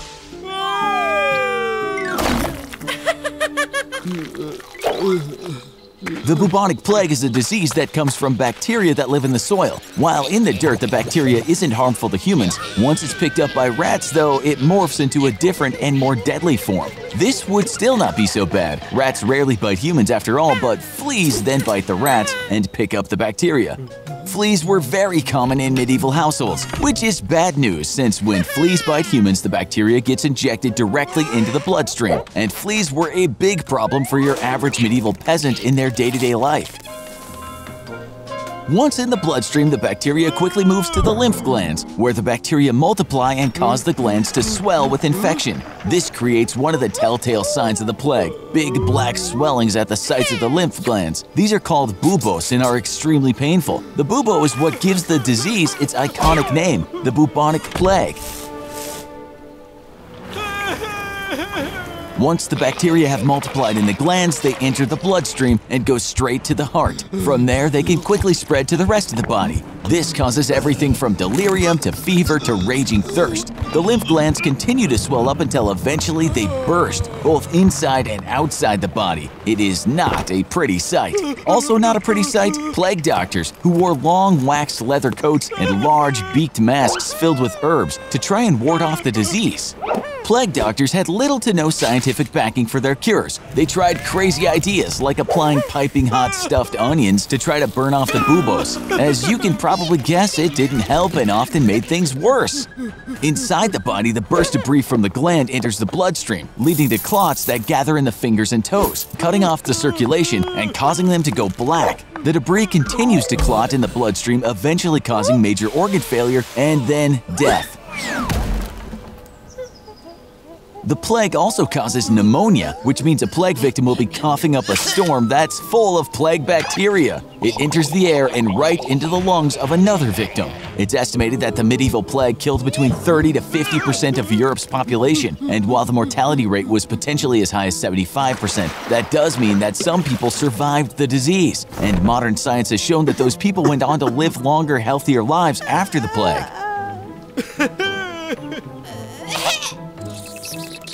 If you do get bit by a flea that bit a rat that was rolling around in the dirt, don't worry too much. Modern medicine knows exactly how to treat the disease, so the odds of you ending up like a medieval peasant are slim. Everyone's had the odd job they were forced to take when times were tough. And sometimes you could find yourself responding to some pretty odd job postings. Millions of people every day show up at laboratories and medical facilities around the world to be guinea pigs for dangerous drug trials or to test new gadgets and devices. While these jobs can be risky and probably more than a little weird, what are some of the worst jobs in the world that have ever existed? One of the worst jobs in history certainly had to be that of Punkawala, a royal fan bearer in ancient India. With temperatures reaching a whopping 122 degrees and humidity as high as 80 to 100%, it's a wonder that people survived before the invention of air conditioning. But survive they did, and while the common man was forced to endure the heat best they could, Indian rulers, or Maharajas, enlisted fan bearers to constantly fan them all day long. Being so close to the Maharaja, deaf servants or slaves were preferred for the role, as they wouldn't be able to overhear any secret conversations. Eventually, ceiling fans were invented, but without electricity, guess who had the job of pedaling the complex system of pulleys all day long to keep the fans rotating? All that labor works up a lot of sweat, so it's a good thing getting clean is just one shower and a soap bar away. But for centuries, the process of making soap was dirty, disgusting, and more than a bit dangerous. Up until the Industrial Revolution, most soaps were made by combining animal fats, various oils, and harsh chemicals such as lye. First, animal fat was slowly melted and then strained to remove any meaty bits. Then mixed with water and brought to a boil. The mixture was left to harden overnight, and the next day lye would be slowly stirred into cold water. Because of its volatility, adding too much lye to water or the reverse, adding water directly to lye, could create an explosion. Even if the mixture didn't explode though, it would heat rapidly due to lye's exothermic reaction with water. And without any protective equipment, any lye that got on the worker's skin would leave horrible burns. The fat mixture would then be added to the lye-water mixture and blended for hours. Soap may leave you feeling fresh and clean, but it was definitely a smelly and dangerous affair to make for thousands of years. Melted animal fat can be kinda gross, but nothing tops the gross level of the next worst job in history. Medieval Europe is remembered mostly for epic stories about brave knights, but one thing it's not remembered for is its indoor plumbing, which did not exist in most medieval castles and villages. But people still had to use the bathroom, and all that waste definitely had to go somewhere. Enter the gong farmer, a polite term created for the peasants whose job it was to clean latrines, outhouses, and royal privies. Forced to empty cesspools of human waste with nothing more than buckets, gong farmers were responsible for digging, emptying, and then disposing of the waste of entire villages. While sometimes it could be used as fertilizer, often the gong farmer had to burn all of that waste in giant bonfires, creating thick, choking, and very smelly smoke. Exposed to all manner of diseases and parasites, gong farmers were the absolute lowest of the lowest social classes and often died of terrible infections. Even though our own jobs can often be stressful or difficult, let's at least be grateful that most jobs today aren't as disgusting or dangerous as those in the past, and that when work gets to be a little too much, we can always take a quick vacation for some much-needed R&R. But for Fuzzy and Nutz, their adventure exploring the past has just started, so make sure you tune in next time to see where they're off to next. Liquid nitrogen is great for making ice cream and breathing smoke like a dragon. But what if you drank an entire glass of pure liquid nitrogen? Is it dangerous? Could it cause your body harm? First, what is liquid nitrogen? As the name implies, it's the liquid form of nitrogen gas, a colorless, odorless gas that makes up about 78% of our atmosphere. Nitrogen turns into a liquid at negative 320 degrees Fahrenheit, much colder than the 32 degrees Fahrenheit of your glass of ice water. Being so cold, there's lots of interesting things you can do with liquid nitrogen, like add a fun foggy effect to drinks or flash freezing foods. But while this stuff may look fun, liquid nitrogen is extremely dangerous if not handled correctly, especially if it's ingested. First, what happens is that the majority of liquid nitrogen evaporates in your throat and turns into gas. There's a tiny flap in your esophagus called the epiglottis that is there to stop gas from escaping out of your stomach. This traps the cold nitrogen gas, causing it to expand, which can cause burns and internal rupturing. Things only get worse as the liquid nitrogen travels down into the stomach, as happened to a young woman in the United Kingdom. The extreme cold of the liquid nitrogen can burn holes in your stomach and destroy the stomach lining. The damage to hers was so bad that her entire stomach needed to be removed. If not treated immediately, this damage to the stomach and esophagus could even lead to death. So while liquid nitrogen may be useful for cooking and fun for party tricks, please do not drink it, because it won't be fun for very long. Ah, summer! Beautiful sunsets, warm weather, beach trips, and of course, crab boils. While many of us enjoy this delicious food, have you ever wondered what would happen if the crab wasn't the one getting boiled? What if you were boiled alive? Would it hurt? Would you die? Could you survive? Well, first off, water boils at around 212 degrees Fahrenheit or 100 degrees Celsius, which is pretty hot. And if a pressure cooker is being used to trap water vapor or steam, it can become even hotter, sometimes even rising up to 250 degrees Fahrenheit.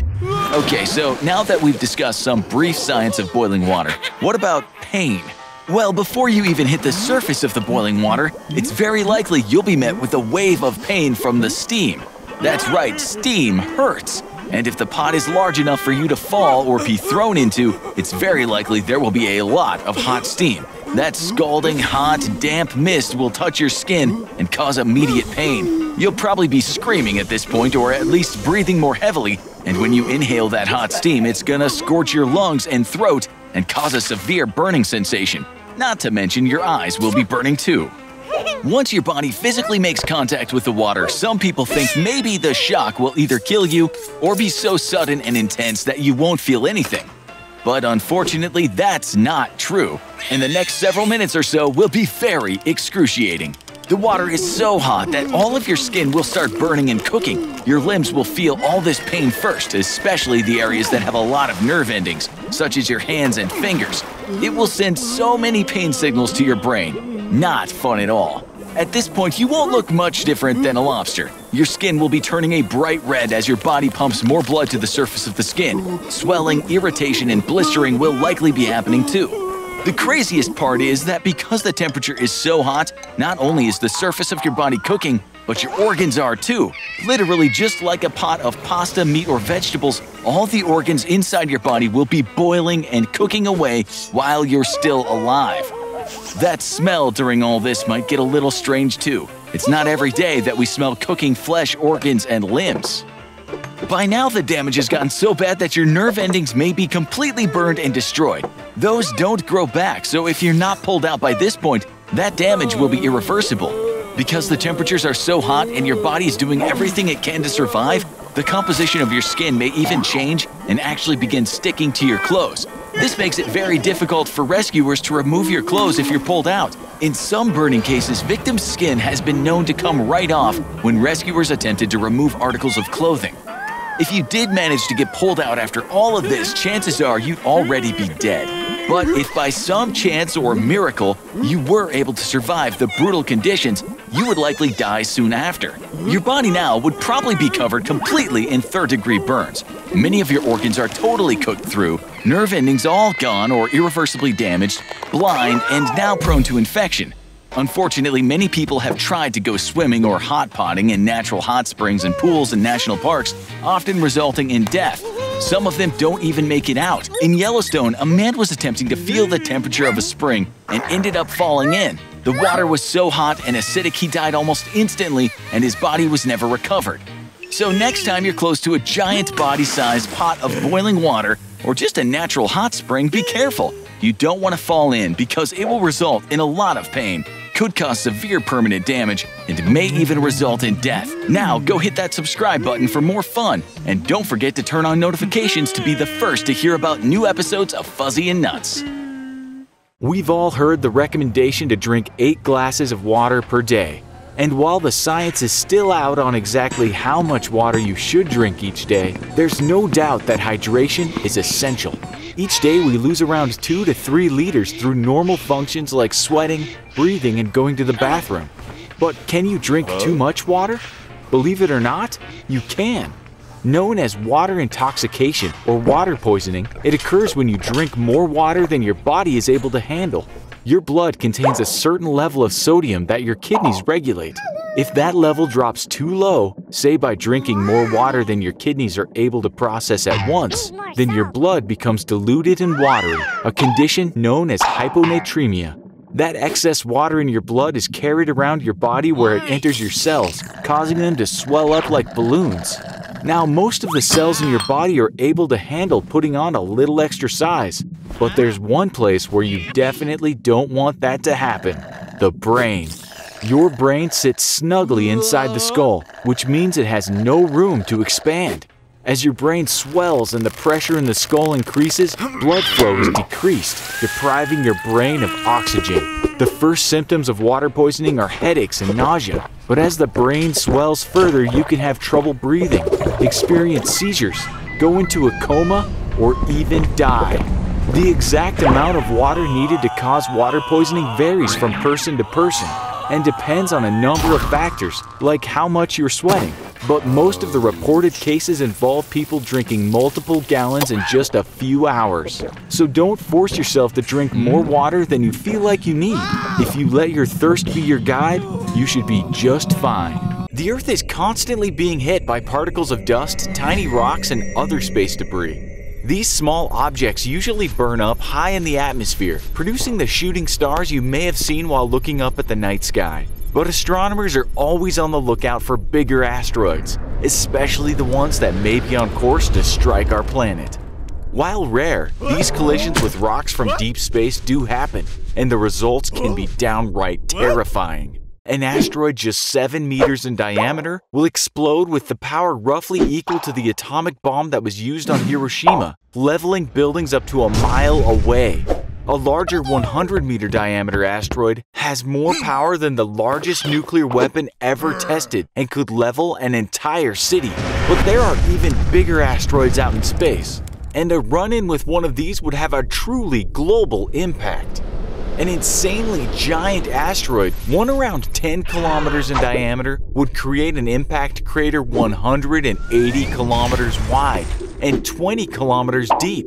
Beyond just the impact, it would cause worldwide earthquakes and mega tsunamis over 100 meters high. Dust and ash thrown up into the atmosphere would cover the surface of the Earth for years. A massive die-off of plants and animals would follow, basically the end of life as we know it. And this has happened before. An asteroid of roughly that size is what we think killed the dinosaurs. And if an enormous asteroid the size of Earth were to hit, the planet would be completely obliterated, leaving nothing but the Earth's core and creating a new asteroid belt between Venus and Mars. But don't worry too much. Giant asteroids the size of the one that wiped out the dinosaurs only hit the Earth about every 50 to 100 million years. Of course, the last one was 66 million years ago, so I guess you could say we're due. Isn't bedtime the worst? You've finally gotten all your work done for the day, and you can finally relax and do something you like, and then wham! Bedtime. Do you really need so much sleep anyway? Surely your body could function with a little less. How long could you possibly stay up? And what would happen if you stayed up for a week straight? The longest recorded time someone has gone without sleep is about 264 hours or 11 days straight. It was a high school student doing an experiment for his school science fair. He went through some pretty extreme side effects without sleep, but didn't suffer any serious consequences. Others haven't been so lucky.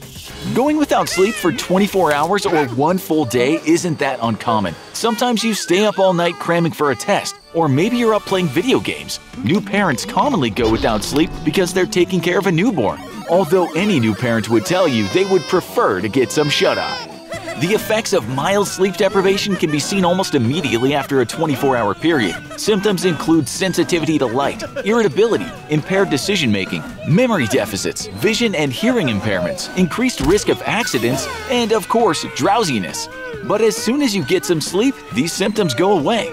Okay, well, what about a bit more? Say 2 or 3 days of no sleep. Even though it's only a couple of days, your sleep cycle will quickly get out of whack. This system controls a lot of your body's basic functions. When you aren't following a regular sleep and wake cycle, the hormones in your body become deregulated. These hormones include cortisol, insulin, and the human growth hormone. As these hormones get off kilter due to your lack of Z's, you're going to notice some very intense side effects. Several bodily functions will start to fluctuate wildly, like your appetite, your body temperature, and of course, your mood. You'll be totally unmotivated to do anything. Your attention span will be shot. Reasoning and cognitive ability plummet, and your friends and family will notice speech impairment starting to kick in. Also, your immune system will be totally altered, and you can become very sick. Needless to say, you're going to have trouble staying awake, and you might experience periods of light sleep that only last around 30 seconds called microsleep. During these microsleeps, the brain is essentially offline, turning you into kind of a zombie. You'll be totally out of control and unaware of when these microsleeps happen, leaving you very confused and disoriented. After day 3, it will be very difficult to stay awake on your own, and you'll need external stimuli to keep you awake. By this time, most people have had a really hard time with cognitive functioning. Multitasking, remembering, paying attention, and any decision-making are highly impaired. It's extremely difficult for people with this much sleep deprivation to complete even simple tasks. By this time, your emotions will be totally out of control. You'll become easily irritated and may even suffer a severe depressive mood, anxiety, or paranoia. After day 4, you may begin hallucinating, losing your vision and having trouble walking. And by this time, you're now putting yourself in danger of having a stroke or severe seizure, which could be deadly. In 2014, a soccer fan died after staying awake for 48 hours straight so he could watch all of the World Cup games. He suffered from a stroke brought on by sleep deprivation. And it isn't just staying up late one time that can impact your health. Chronically sleeping less than 6 hours a night increases your risk of stroke by 4.5 times. During the day, our brain and body use up energy, and the breakdown of that energy creates certain byproducts. One of these byproducts is called adenosine, and over the course of the day, it builds up in our brains, making us sleepy. The only way to get rid of adenosine is by sleeping. During sleep, the brain activates the glymphatic system, a mechanism that flushes out the adenosine with cerebral spinal fluid. This system also gets rid of any toxic byproducts in between your cells that were created during the day. Your body needs to sleep to clean up and refresh the body. Think of it as the late-night cleaning crew who can only appear when all the lights are off and everyone's out of the office. The longer you go without sleep, the more these toxic byproducts build up in your body and the lousier you feel. And believe us when we tell you you're not the only one feeling bad. The people around you will notice your crabby mood, your various impairments, and they'll definitely be worried about your safety. So while staying up late and maybe even through the entire night might be tempting, remember that you won't enjoy it for long because there's really no way to avoid the side effects. So get into a comfortable bed, eliminate distractions, clear your mind, and get those Z's in. Everything can wait until the morning. Summer is here, and that can only mean sunshine, blooming flowers, and bee stings. But what exactly happens when you get stung by a bee? And what would happen if you were stung by 1,000 of them? First though, let's learn a little bit about the history of the bee. The first bees were descendants of a carnivorous wasp-like insect and appeared over 125 million years ago, evolving into pollen-eating and honey-producing herbivores. And though they were here well before us, cave paintings dated to over 10,000 years ago in Spain and France showed that man and bees have a long history together thanks to that honey. Apiculture, or beekeeping, first began around 7000 BC in the Middle East, with honey finding use as food, medicine, and even preservative. The practice soon spread around the world from Egypt to Greece and Africa. And though famous for their stingers, most bees only sting in defense of the hive and give up an attack pretty quickly. Most bees, that is, with the exception of the legendary Africanized honeybee. Also known as killer bees, they will pursue a threat for distances up to 3 miles. And if you think water can save you, think again. Killer bee swarms have been known to patiently hover and wait over water until their victim comes up to breathe so they can continue attacking. But what actually happens when you get stung by a bee? For that, we'll need to take a much closer look. A bee's stinger evolved from its egg-laying organ, the ovipositor, so only female bees can sting. Once a stinger penetrates flesh, barbs along its shaft help it dig deeper into the victim, even after the bee has tore free the stinger. The stinger immediately begins to pump venom into the blood. Because the venom is about 88% water, and we are ourselves mostly water, the venom disperses easily through the body. So what exactly is in that other 12%? And why does it hurt so much? Half of a bee's venom is made up of a peptide called melittin. Together with phospholipase A2, this toxic brew works to destroy cells, bursting red blood cells in the sting site. Apomin, which makes up about 3% of a bee's venom, directly attacks nerve tissue, causing further pain. While hyaluronidase, which makes up about 2% of the venom, destroys cell membranes, allowing the venom to spread easier.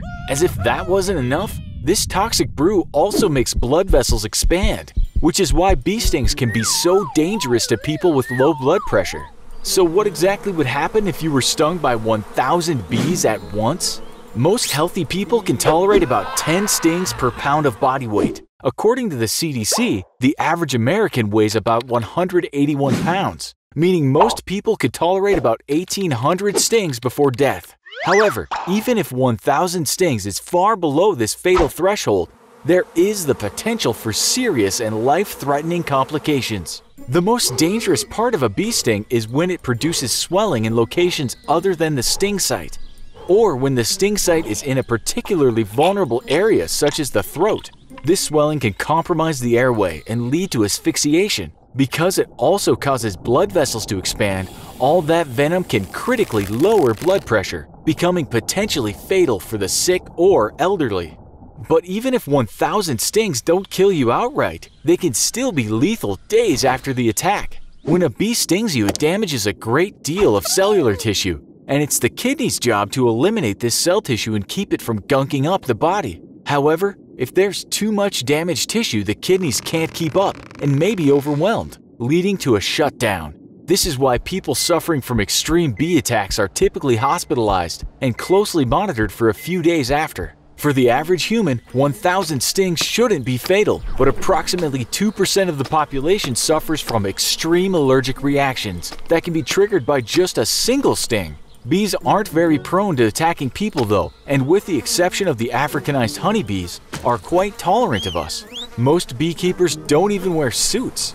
So while they may seem quite scary, just remember, bees will typically leave you alone as long as you leave them alone. Typically.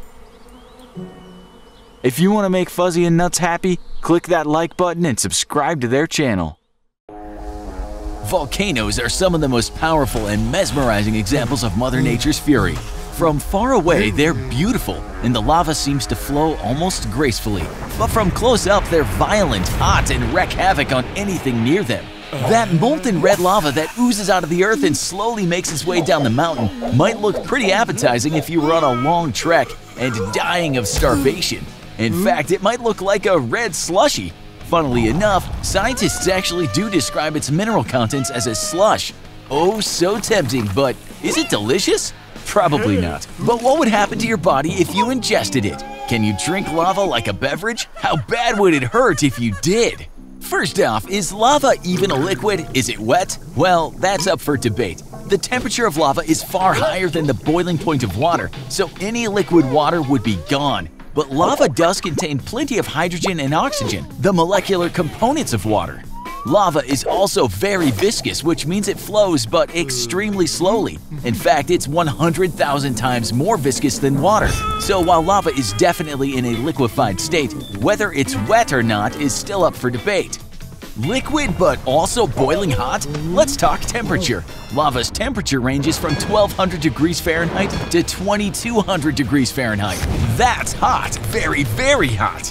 Really, it's so hot that almost anything close to it would burst into flames. When scientists have had to collect lava samples, they have to wear full-body protective suits. Despite all that protection, they still often get burns while retrieving it.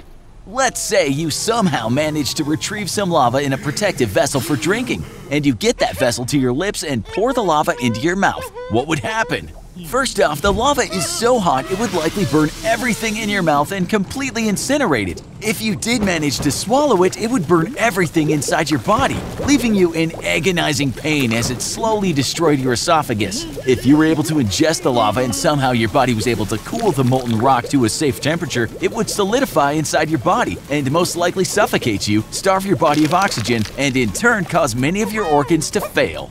If by chance the lava did make it into your stomach, you would immediately perish. The lava would melt through your stomach and destroy all your internal organs. Doesn't sound too pleasant, does it? That's because the human body isn't meant to consume anything that hot. Think about it. It hurts to even drink tea that's too hot.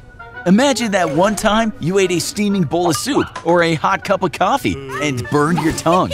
Even that was extremely painful and may have even left your mouth and throat burned a bit. Now, it's likely that the temperature of that was between 160 and 190 degrees Fahrenheit. Multiply that sensation by roughly 12 to 15 times, and that will give you a rough estimate of what it would be like to eat lava. If you still want to eat lava after hearing all of this, venture over to the Breathraborg Cafe in Iceland, where they serve up edible lava. Only this lava isn't made of molten rock, it's made of licorice, caramel, and egg whites, and served at a reasonable and safe temperature. Eating lava is something that no one should ever do. You'd probably burst into flames before the spoonful of the molten rock even hit your lips, but the entire experience would result in one terribly painful situation and more than likely death. We'll take the lava made out of caramel served in chocolate cake every time. Our Earth is full of amazing ecosystems, full of organisms such as animals, plants, and insects, all dependent on each other to keep their ecosystem thriving. However, there are certain pesky organisms that provide nothing and only take from others in their ecosystem. These are known as parasites. It's estimated that parasites make up approximately 40% of all animal species. That's a lot of parasites. Some, such as head lice, can be quite common in humans, and although they're bothersome, they're easily treatable and pale in comparison to some of the deadliest and most horrific parasites out there. These scarier parasites can cause a number of life-threatening symptoms in humans, from stomach pain and digestive issues, brain inflammation, paralysis, and even death. One of the most horrific parasites out there is the screwworm.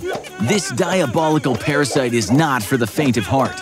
Its name says it all. The Latin term for screwworm is Cochleomya homnivorax. The last part, homnivorax, roughly translates as eater of man, due to the fact that the larvae literally eat their way through the host until the host dies. Yikes! 2 kinds of screwworms exist on Earth, but one is much worse than the other. For the most part, the Old World screwworm and the New World screwworm have very similar parasitic procedures. However, while the female Old World screwworm fly lays 1 batch of eggs at a time, the female New World screwworm fly takes things to the next level, laying a whopping 6 to 8 batches of eggs or more. So how exactly do these flies laying eggs turn into an awful parasitic infection?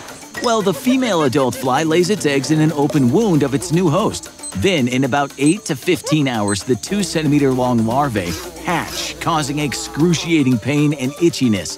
They reach maturity within 5 days after hatching, resulting in up to 3,000 larvae being present in a single wound. From there, these small white screw-shaped maggots begin their flesh-munching takeover. Their persistent jaws allow them to chew their way nearly 2 inches deep into their host. Not only do these terrifying worms hatch inside an already existing wound, but they can also invade any mucus-covered tissue, such as your eyes, ears, or nostrils. And once they've made their way through layers of flesh, they can also dig their mouths into muscle tissue. Their textured spines on their screw-shaped bodies anchor them into the tissue, making them very difficult to remove. All warm-blooded animals can fall victim to these relentless parasites, from humans to livestock to pets. If there's an open wound, a female screwworm fly is sure to find a cozy home for its larvae. To make matters worse, these tricky little worms are very difficult to treat. There are no FDA-approved medicines available to treat an infestation of screwworms. There are, however, a few unconventional ways to treat screwworms that have worked in the past. One treatment option, which includes a savory breakfast item, is bizarre to say the least. In 2007, a 12-year-old girl arrived back in the US after taking a trip with her parents to Colombia. What the doctors were about to encounter would shock them all. Upon examining her scalp, doctors noted what looked like fluid-filled bumps. They cut the young girl's hair to see better and were then able to identify moving larvae. The sample was sent off to a lab and was later identified as the New World screwworm. Due to the young girl's pre-existing psoriasis, the female screwworm fly, which is present in Colombia, was able to lay eggs in the girl's lesions due to her scratching. You'll never believe what these doctors use to get rid of these ruthless parasites. Bacon. Much like many Americans, these little bugs can't stay away from bacon. This bacon therapy includes jamming raw bacon into the wound. The worms try to leave the host as they're either enticed by the meat or as a way to avoid suffocation within the wound. After the bacon therapy, 142 larvae were extracted from the young girl's scalp. Located in the Western Hemisphere, the New World screwworm does most of its dirty work in Central and South America, although infestations have broken out in the United States, our last known outbreak being in the Florida Keys in 2016. So if you're traveling to Central and South America and get an open wound in any way, keep an eye out for the terrible screwworm fly, and at the very least always keep a healthy supply of raw bacon on hand, just in case. Now go hit that subscribe button for more fun, and don't forget to turn on notifications to be the first to hear about new episodes of Fuzzy and Nuts. Every day, we're surrounded by an overwhelming amount of diet advertisements, workout routines, gym memberships, recipes guaranteed to slim us down, and much, much more. But what if you decided to embark on your own diet program that was a bit more on the, well, extreme side?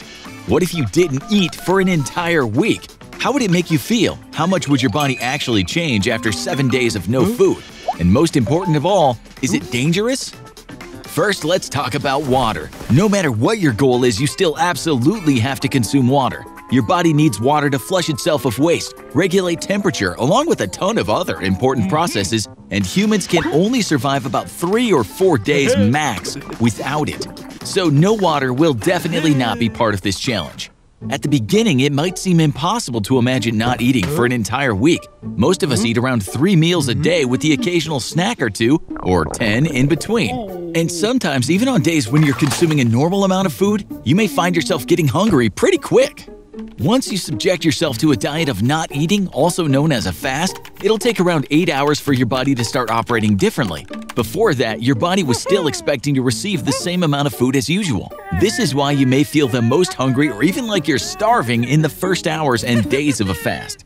Now, let's look at how the body actually uses food. When you consume food, the body breaks it down and uses it for a variety of things. The primary result of that breakdown is glucose, which your body then uses as energy. But if there's no food coming into the body, then no glucose can be generated from the food. So instead, the body begins transforming glycogen, which comes from other parts of your body such as your muscles and liver, into glucose. Eventually, these sources of glucose production will also run out. And once again, your body will begin processing something else to convert into energy. At this point, it'll likely be fats and proteins stored in the body, which can provide energy for roughly 3 days. But after that short time period, the body will begin to make a huge safety adjustment and begin a process known as ketosis. Ketosis is the process that most people visually associate with a fast and not eating. Essentially, in order to prevent extreme muscle loss and lean tissue loss, the body begins the conversion of fat stores into ketones. By doing this, people experience extreme weight loss in a short time period. Depending on how much body fat you have, this process can last longer or shorter. Once the excessive body fat is burned away, the body will revert back to breaking down muscle tissue, which is likely the last store of energy left in the body.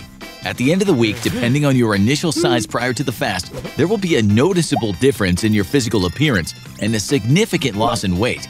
You may be tempted to go even longer, but keep in mind that the longest most people can last without food is between 40 and 60 days, and that's if you have proper hydration for the duration. After the fast is complete, you won't be able to immediately eat the same amount of food you ate before. You should start the process of introducing food slowly by consuming healthy foods such as fruits or vegetables, and gradually increase as you feel comfortable. Although there can be positive results from fasting, you should always consult a doctor or a professional who is very familiar with your personal health prior to attempting a fast lasting a week. Sometimes fasting can be dangerous if there's underlying health issues that you may not be aware of and can cause permanent damage to your body or even death. No matter what, educating yourself on the different diets isn't a bad thing. Just be smart about it and don't do anything that makes you feel uncomfortable. Trust your body, and also don't forget to hit that like button and subscribe for more Fuzzy and Nuts. Working out, playing sports, or just being active in general is something that benefits everyone. There's long and short-term health effects like losing weight, keeping your blood pressure in check, and strengthening your bones. It's good for your mental health too and can elevate your mood and help you sleep. But for a lot of people, the main reason why they work out is for the look. But what's it like when you turn an activity into your entire life? Today, we're going to take a look at what it's like to be a professional bodybuilder. The first step to becoming a professional at anything is putting in the time. And becoming a professional bodybuilder is no different. While the average person who regularly works out might go to the gym 3 or 4 times a week and stay around an hour, a bodybuilder is probably spending 2 to 3 hours in the gym every single day. And that doesn't even include the time you need to spend on planning your workout routines or doing research on the most effective exercises. All of these hours quickly add up. Before you know it, what started as a part-time hobby is taking more hours than a full-time job. Now, it might not sound like work, but a big part of the job of being a bodybuilder is eating. Your muscles need calories to grow. Lots and lots of calories. While the average adult male needs to eat between 2,000 and 2,500 calories per day to maintain their weight, a bodybuilder who is trying to continue gaining weight might need to eat 10,000 calories per day or more. It's almost impossible to consume that much in just 3 meals per day. So most bodybuilders spread their intake across the day, eating 6, 8, or even 10 meals per day. That's a lot of lunch breaks. And while just lots of calories in bulk will help you gain weight, to get a competition-ready physique, you'll need to make sure you're eating the right foods, what many refer to as eating clean. which requires even more time for research and meal prep. And then of course there's also all of the vitamins, supplements, and protein powders that many bodybuilders swear by. You can see that this would all quickly add up to hundreds of dollars per month just in food and supplements. But no matter how much time you put in at the gym or how many calories you consume, there's a limit to how quickly you can pack on the muscle mass. The average man can expect to put on half a pound per week, or about 2 pounds per month at best. With most of the bigger bodybuilders weighing between 200 and 300 pounds, it can take years just to put on the weight needed to compete. But what can you get out of being a bodybuilder other than the big muscles? First, there's the prize money. You have to start with a local competition for amateurs, but if you perform well there, you can qualify for a professional competition. The biggest of the year is the Mr. Olympia contest, which pays out a whopping $400,000 to the winner. And more than just competing, there's also the chance at fame. Mr. Olympia helped launch the career of someone we bet you've heard of, Arnold Schwarzenegger. Not only did he turn and use his bodybuilding fame to become one of the highest paid actors on the planet, he even became governor of California. But of course, only a small number of amateur bodybuilders even get the chance to go pro, and an even smaller amount become household names. So what do you think? Would you want to become a bodybuilder? Do you think it's a good look? And is the potential for fame and fortune worth all the time and hard work you have to put in? Let us know in the comments. And don't forget to hit that like button and subscribe for more Fuzzy and Nutty. The average person will spend about 2 years of their life showering and washing themselves. But what would happen if you decided to take some of your life back and stop showering altogether? Many people actually shower too much. While a daily rinse is fine, you can make do with a scrub of your armpits, groin, and feet and save a full body scrub down for every other or even every 3 days. That's because your body naturally builds up a defensive layer against infection called the stratum corneum. This is a layer of dead skin cells bound together by fat cells called lipids that acts as a shield against bacteria and infections for the new skin being grown underneath. When you shower with too hot of water or scrub too often, you strip this layer away and can leave your skin unprotected, which can lead to infections or dry, itchy skin. But what happens when you don't shower at all? Well, the first thing you and likely all your friends will notice is that you'll start to smell pretty bad. While we commonly assume this is because of sweat, it turns out sweat is actually odorless. The smell instead comes from bacteria that absolutely thrive in sweat and rapidly multiply out of control, releasing the pungent aroma of bad BO. The second thing you'll likely notice when you stop showering is an explosion of acne across your face and body. Throughout your day, your skin is constantly secreting oils to help keep itself moisturized. When you stop washing, that oil can get backed up in your pores and cause blockages. Dirt and other grime can also become stuck in all that oil and further block your pores, sending you straight back to your pimply-faced high school days. But some people are naturally resistant to acne and report their faces actually clear up when they stop showering. Though they may not suffer from increased acne, their dead skin cells normally removed by regular washing would also begin to clump, glued together by oils secreted by the body. These oils would also trap dirt and other pollutants, creating large patches of dead skin, which would gradually turn darker and eventually become infected with fungus and bacteria. This could lead to the development of warty growths and leave you vulnerable to infections. Whether you shower daily or not, though, your body is always covered in bacteria and fungus. The average person has about 1,000 different types of bacteria and 80 fungi growing on them at any time. These are mostly beneficial to us though, helping to crowd out bad bacteria and fungus, and creating antimicrobial secretions that protect us from infections. But if you stop washing, they can start to grow completely out of control, and eventually enter the eyes, mouth, nose, or ears, causing everything from internal infections to diarrhea.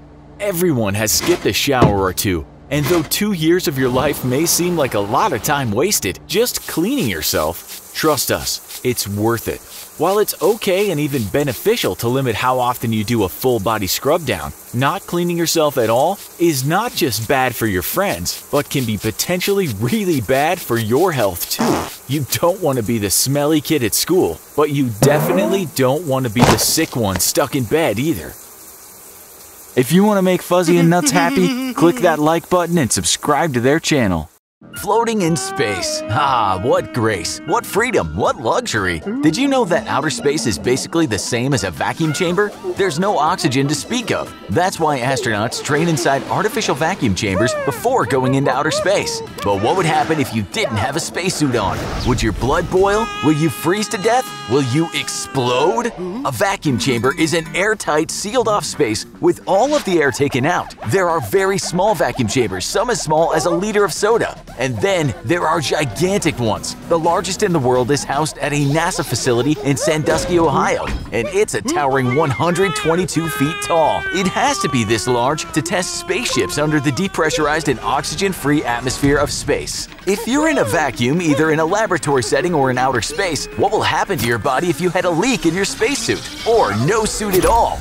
The first theory, that your blood will literally boil in your veins, is mostly untrue. The science behind this theory makes sense because the lower the air pressure is, the lower the boiling point. Zero air pressure in a vacuum chamber means instant boil, right? Your blood won't boil inside you because it's part of a closed system, your circulatory system to be exact. Since your blood is not directly exposed to the atmosphere of no pressure, it won't boil you alive. Will you explode into a million tiny ooey-gooey pieces? Since our bodies are made up of tissues and muscles and ligaments that hold themselves together in a big bundle of skin, kinda gross when you think about it that way, our body parts won't go flying all directions into space. Your body tissue is simply too durable to be torn apart by the vacuum. Will you freeze to death? This idea makes the most sense because outer space is freezing, right? Wrong again. The body, or any object for that matter, loses heat because of something called thermal conduction. That means that heat is transferred from one object to another through the air.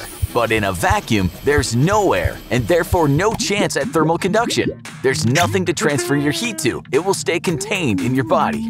So, can you die in a vacuum chamber or in space? Yes, 100% you can die in a vacuum chamber or in space without the proper suit. And here's how.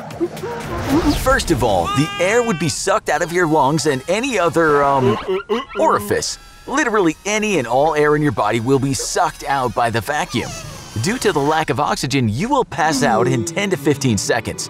Your brain starts starving for oxygen and your organs will begin to shut down. The zero air pressure atmosphere will cause blood vessels on the surface of your body to burst, especially in your eyes. And remember how the boiling was mostly not going to happen? Well, there's a bit of you that will boil. Any exposed bodily fluids will begin to boil instantaneously.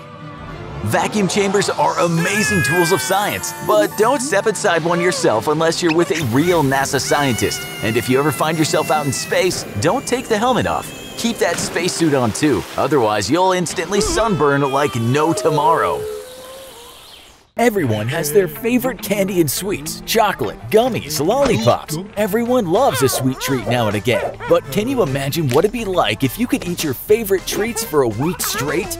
The average American consumes about 22 teaspoons of added sugar per day. Added means anything that's not naturally in foods. But the American Heart Association recommends that you limit your added sugar to only 6 teaspoons for women and 9 teaspoons for men. But why? Sugar tastes so good. Wouldn't a full week of nothing but sugar be fun?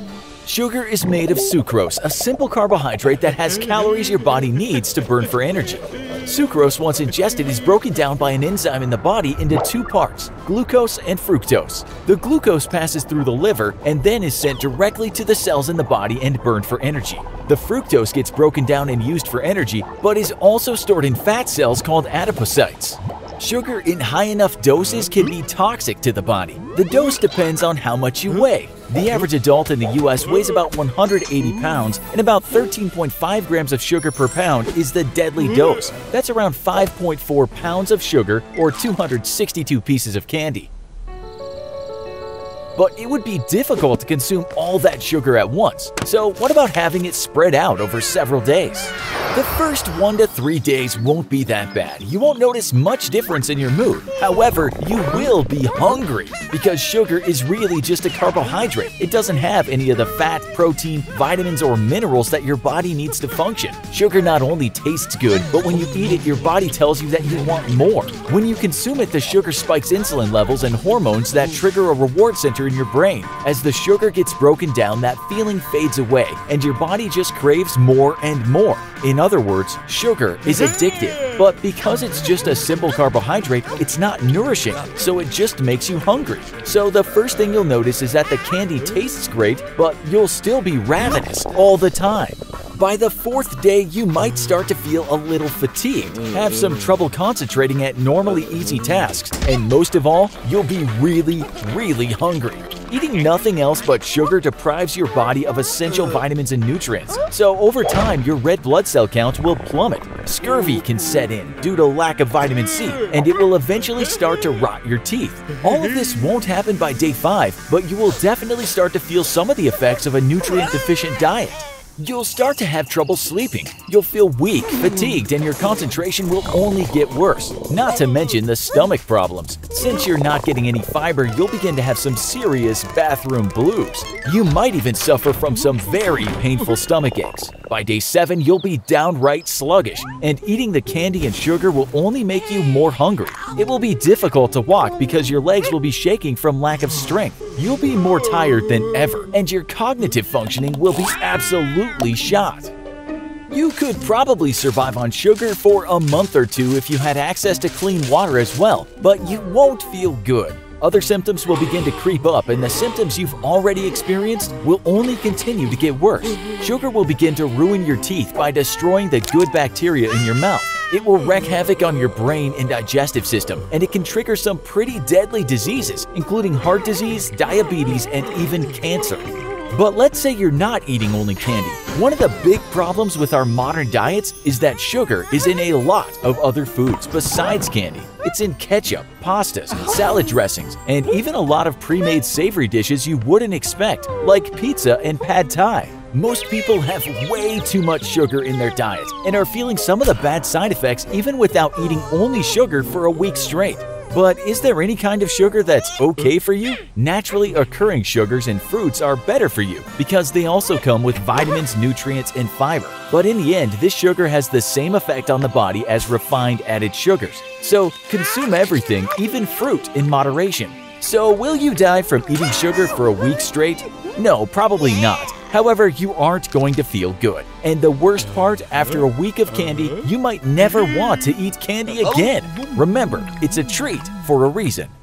Fuzzy and Nutz have been on a journey through time, and during their era-hopping trek, have been showing us what life was like in the Stone Age, the greatest mass extinctions ever, and what the earliest civilizations were like. But now they're somewhere in the ancient past, deep beneath the primeval ocean, at a time of the first super predator. Anomalocaris inhabited the oceans over 500 million years ago, before complex life existed on land. Originally discovered in fragments, this strangely shaped animal grew to over 1 meter in length and was originally thought to be 3 different animals: a sponge, a jellyfish, and a strangely shaped shrimp. It wasn't until 1981 that the individual fragments were re-examined that scientists realized that they all fit together to make one very weird animal, armed with powerful tentacles and a square-shaped mouth. Anomalocaris is thought to have preyed on trilobites, but it wasn't until the discovery of well-preserved eyes that showed Anomalocaris possessed compound eyes with incredibly acute vision that its reputation as one of the world's first top predators was cemented.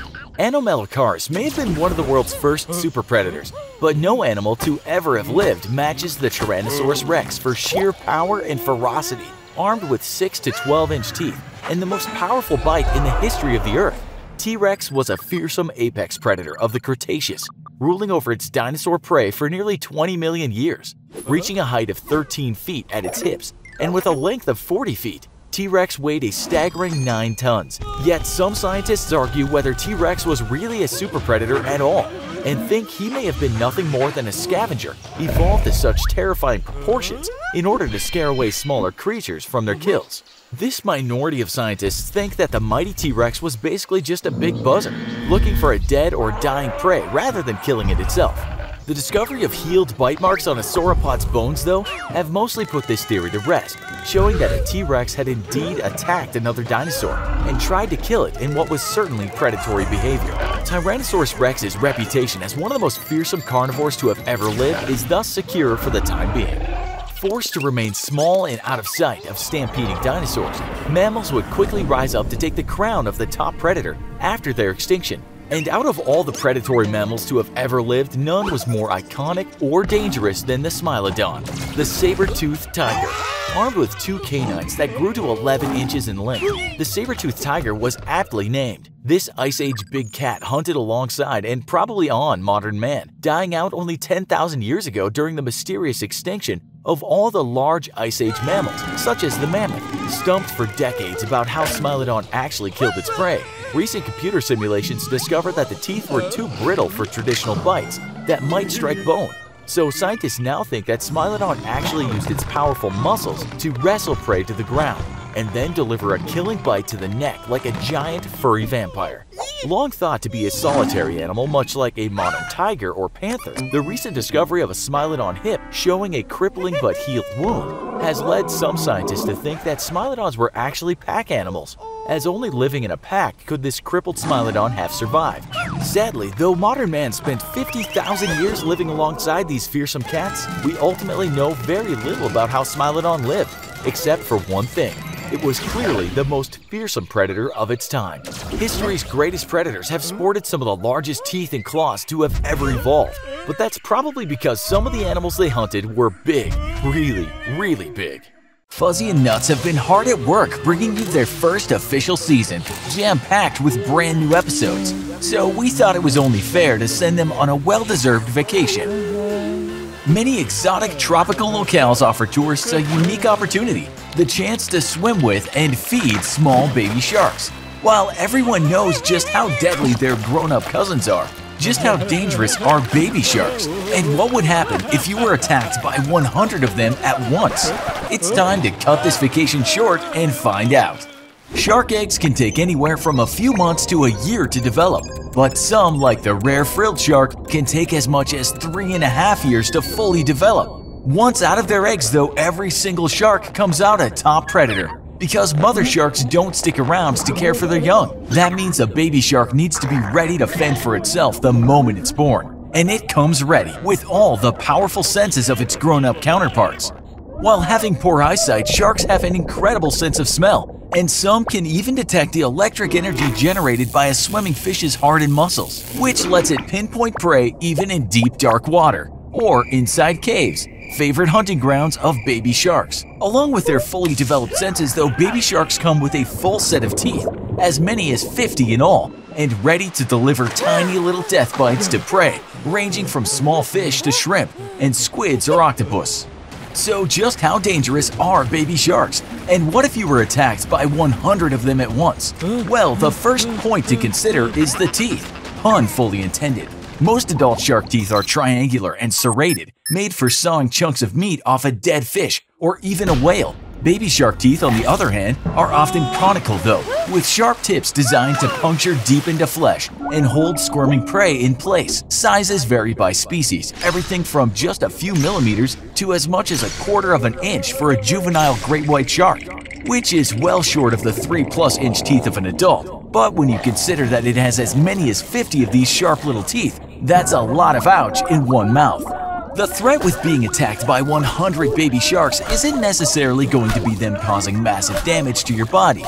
They're babies and too tiny to have much strength or biting power yet. The real danger though comes from those 50 tiny teeth digging into your flesh over and over again, especially if they happen to bite you in certain parts of your body. Areas such as the skull and ribs are protected by hard bone, which their tiny teeth won't do much against. And other areas such as the buttocks, outer thighs, and even the stomach can have layers of fatty tissue that protect internal organs and major blood vessels. However, there are several places where these major blood vessels run close to the surface of the skin, such as the inner wrist, the ankle, side of the neck, and inner thigh. These places all have major vessels that are well within the biting range of a tiny shark tooth, and puncturing one of these vessels, especially the femoral artery which runs along the inside of your thigh, would lead you to very quickly bleeding out. Baby sharks don't pose much of a serious threat to a person, but if you were swarmed by 100 of them at once, it's guaranteed that one of them would eventually find one of these critical spots and do some serious damage. Luckily, you don't have much to fear from sharks until they're grown up, and even then you don't really have much to fear anyways, because sharks are definitely not man-eaters. Generally speaking, as long as you leave a shark alone, it'll leave you alone too, as it looks for a delicious fish to feast on. So when summer comes back around, don't be afraid to hop back in the water. Tsunamis are well established as one of the most powerful and destructive natural disasters. But have you ever wondered what would happen if you were hit by one of these giant waves? And whether you'd survive such a catastrophe? A tsunami can occur after an earthquake, volcanic eruption, or a comparable disturbance under the ocean that is capable of displacing massive volumes of water. And while the Pacific Ocean's Ring of Fire is considered the most active zone, tsunamis occur in oceans and large bodies of water all over the world. It's believed that the earthquake responsible for the devastating Indian Ocean tsunami of 2004 released as much energy as 20,000 atomic bombs. When it's way out in the deep ocean, a tsunami is barely visible on the water's surface, even as it travels great distances at speeds up to 500 miles per hour. A warning that may indicate the imminent arrival of these killer waves is the sudden receding of the ocean from the coast. And while you may be tempted to take a closer look, you should do the exact opposite. Evacuate the area immediately, ideally to higher ground, hills, or mountains. But if there's not enough time to escape, find a sturdy vertical structure to climb and get as high above the approaching water as you can. As the shockwave approaches land, all that energy transforms the water into a colossal wall that can reach heights of over 100 feet. And once it crashes ashore, a tsunami will obliterate everything in its path. The rapidly rising and turbulent water smash homes and toss cars around like toys as additional waves follow. The final round of devastation occurs when the massive amount of water reverses course to return to the sea, dragging everything in its path along with it, and most tragically sucking people under along the way. If you're swept up in the current, try to grab onto something that floats, like a door or a fallen tree, and prepare to experience the terror described by some survivors as being a human pinball, battered by debris from all directions. And with so much destruction, it may be quite some time before help is on the way. So it's always a good idea to be prepared with an evacuation plan for you and your family. Justin, Fuzzy and Nutz are helping us discover our own past, from the worst jobs in history to living alongside dinosaurs. It's time to take a look at the worst natural disasters in Earth's history. The Earth is the only planet we know of that supports life, but throughout its history, that life has had some really close calls. But life never came closer to being wiped out completely than it did during the Permian-Triassic extinction event. Because it took place over 250 million years ago, it's been difficult for scientists to pinpoint the exact cause. But most agree that an event known as the Siberian Traps eruptions was a huge culprit in what scientists call the Great Dying.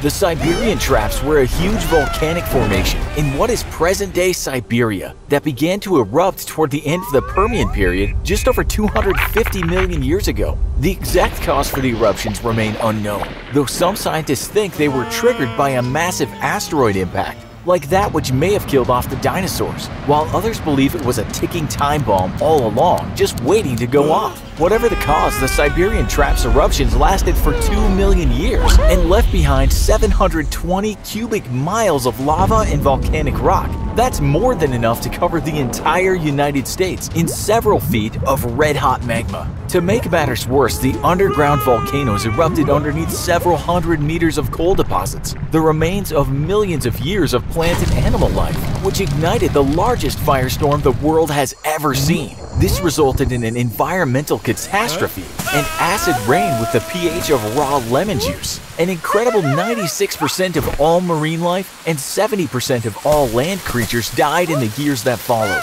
And it's the only known mass extinction of the most robust of all animal life, insects. Life got off lucky, and despite the devastation, the dinosaurs would evolve from the survivors and come to rule the world.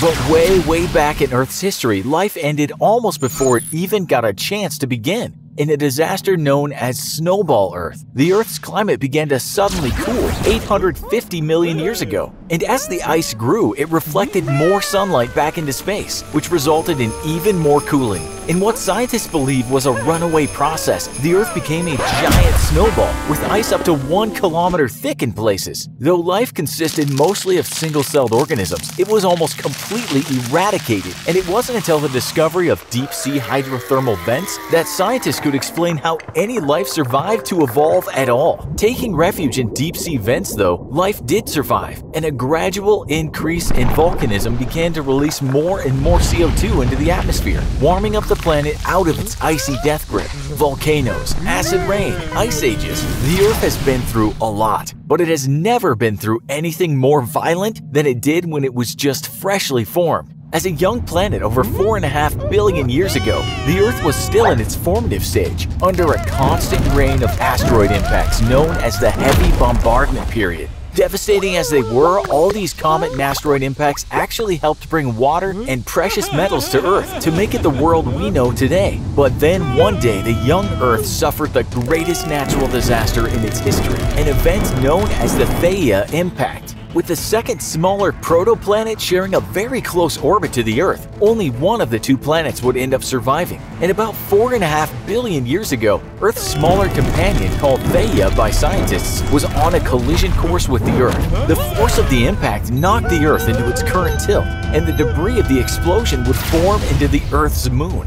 Devastating, but it's thanks to Theia that we have seasons, and a moon that helps stabilize our orbit as we travel through space. The Earth has taken some pretty bad hits, and lucky for us, we weren't around to see the greatest natural disasters in its history. But we're actually pretty lucky to be here at all, and it's worth taking a closer look at these times life almost went extinct completely.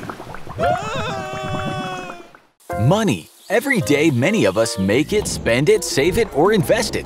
No matter what you do with it, or even if you don't have any, our lives are still pretty much dependent on the constant flow of money. Some people dream of having slightly more money than they already have, and going on a nice vacation or buying a new car. Others may dream of having millions. But what if someone told you you could have more than $1 million? Much, much more. You could have $1 trillion. The only catch? You have to spend it all in a single day. Is it possible to spend that much money in a single day? Is it possible to spend that much money at all? Every day consists of 24 hours, which means there's 1,440 minutes in a day, or 86,400 seconds in a day. So if you were able to spend $1 every second, you'd end up spending under 100 grand in a day.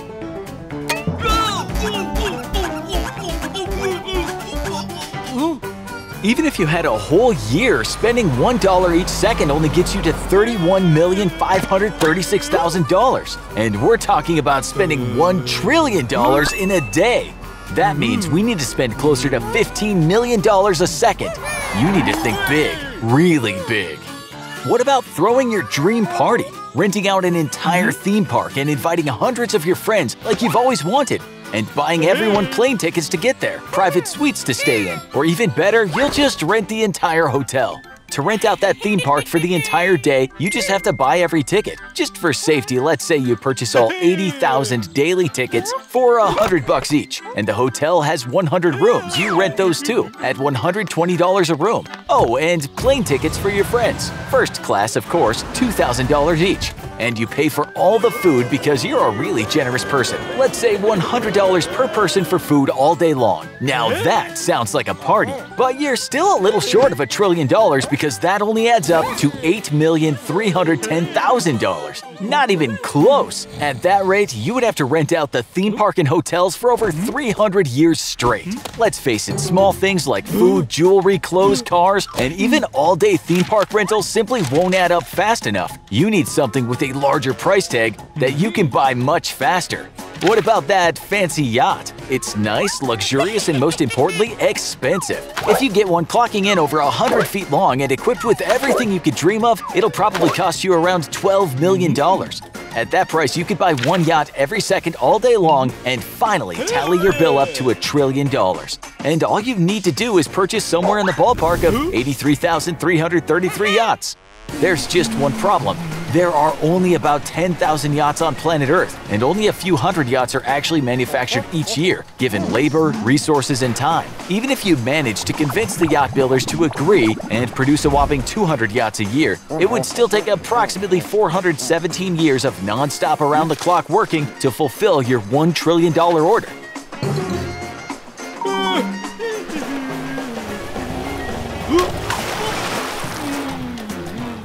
In theory, is it possible to spend $1 trillion in a single day?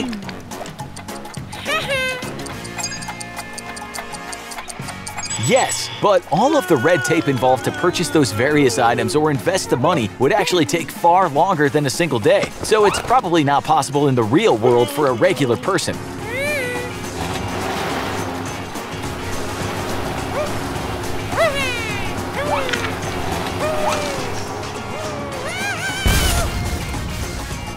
Sorry to burst your bubble, but money can't buy happiness anyway.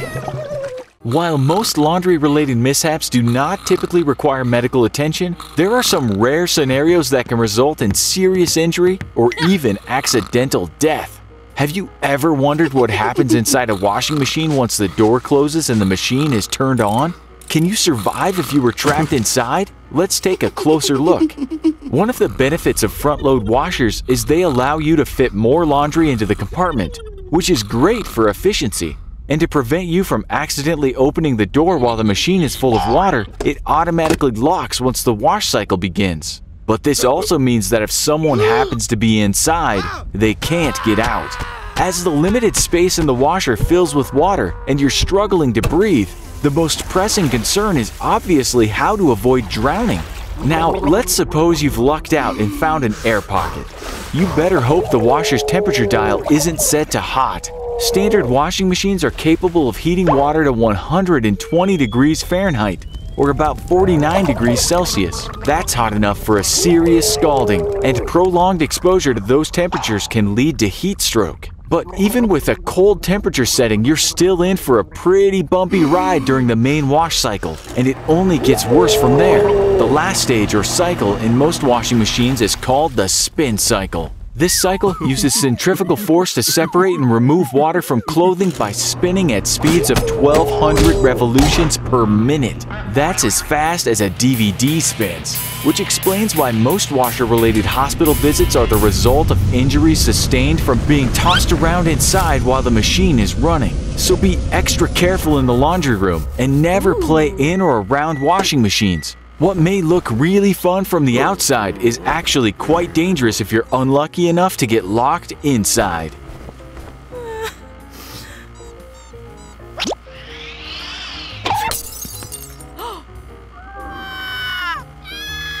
Electricity illuminates our rooms with a flip of a switch, cools off our homes on hot days, and it's even present inside our bodies. Our cells use electricity to send signals throughout the body and to the brain, making it possible for us to move, think, and feel. But what happens when we receive electrical currents from outside of our bodies? From a jolt of static electricity after walking over a thick carpet to a massive discharge from a power line, what toll would these levels of electric shock have on your body? How much electric shock can the human body withstand before reaching lethal levels? Electric shock occurs when an electric current flows through the human body.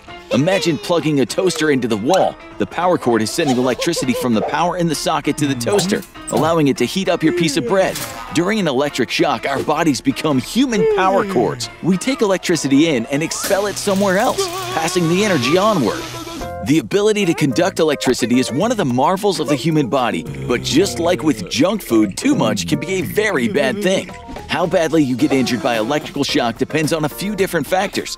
Not only does the current level matter, but also how long your body receives the electricity, as well as the path of the current through your body. Currents that start at the hand can pass from hand to hand arm, hand to foot, or hand to head. It can actually take a very little amount of current to injure or kill a human being if the duration is long enough or if the path of current passes through or is near vital organs. When you boil it down, current level measured in milliamps is determined by the voltage amount and the resistance of your body.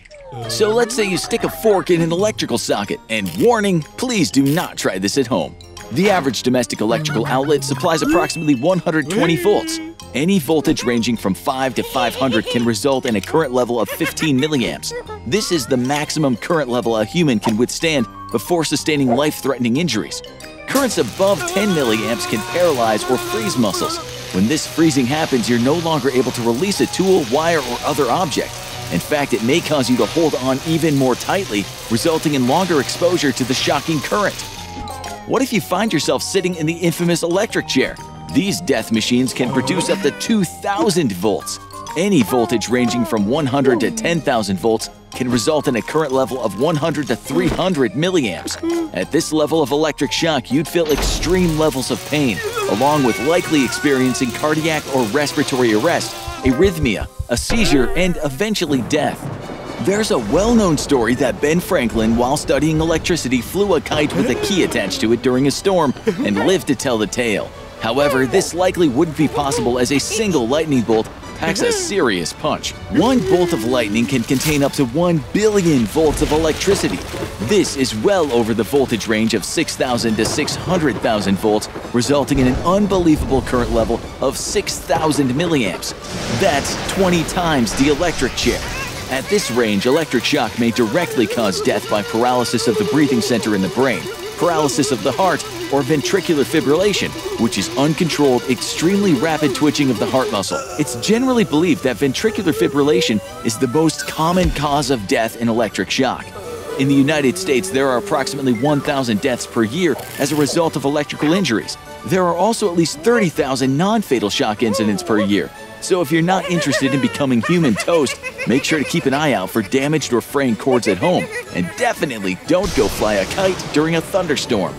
Ready to learn more? Hit that subscribe button and be sure to turn on notifications so that you don't miss an all-new episode of Fuzzy and Nuts. Botulinum toxin is a very potent neurotoxic protein that's commonly used in the medical and cosmetic fields for a variety of treatments. While many scientists often argue over the levels of toxicities in various substances, they mostly agree that despite its commercial usage, botulinum toxin is one of the most toxic substances that exists. So what would happen if you ate botulinum toxin, the most deadly poison in the world? Could you survive? Botulinum toxin comes from a bacteria that produces the toxin under certain circumstances, and there are 3 primary ways humans get it into their bodies: through food, through a wound like a cut, or as a baby because of a weak immune system. So in this case, you've swallowed the toxin and it's now entering your body.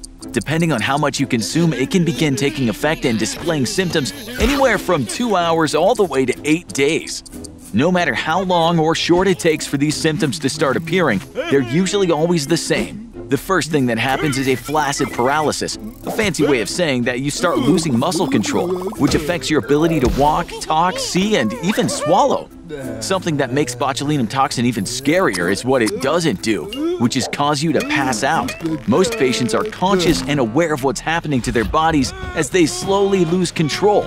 And once it starts happening, there's not much you can physically do to reverse it. Following the loss of ability to communicate and swallow, your eyes will likely start sagging and vision will blur. You may even begin seeing double or hallucinating. The whole process feels like your body is just slowly and painfully shutting down, with no control or means to stop it. The next thing that would happen would be the loss of the protective gag reflex and total paralysis of respiratory muscles. This is bad, very bad. Because without these crucial body parts functioning, you would have to immediately be put on a ventilator and endotracheal intubation. Basically, this means in an emergency situation, doctors will put a small tube down your throat and into the trachea to maintain an open airway.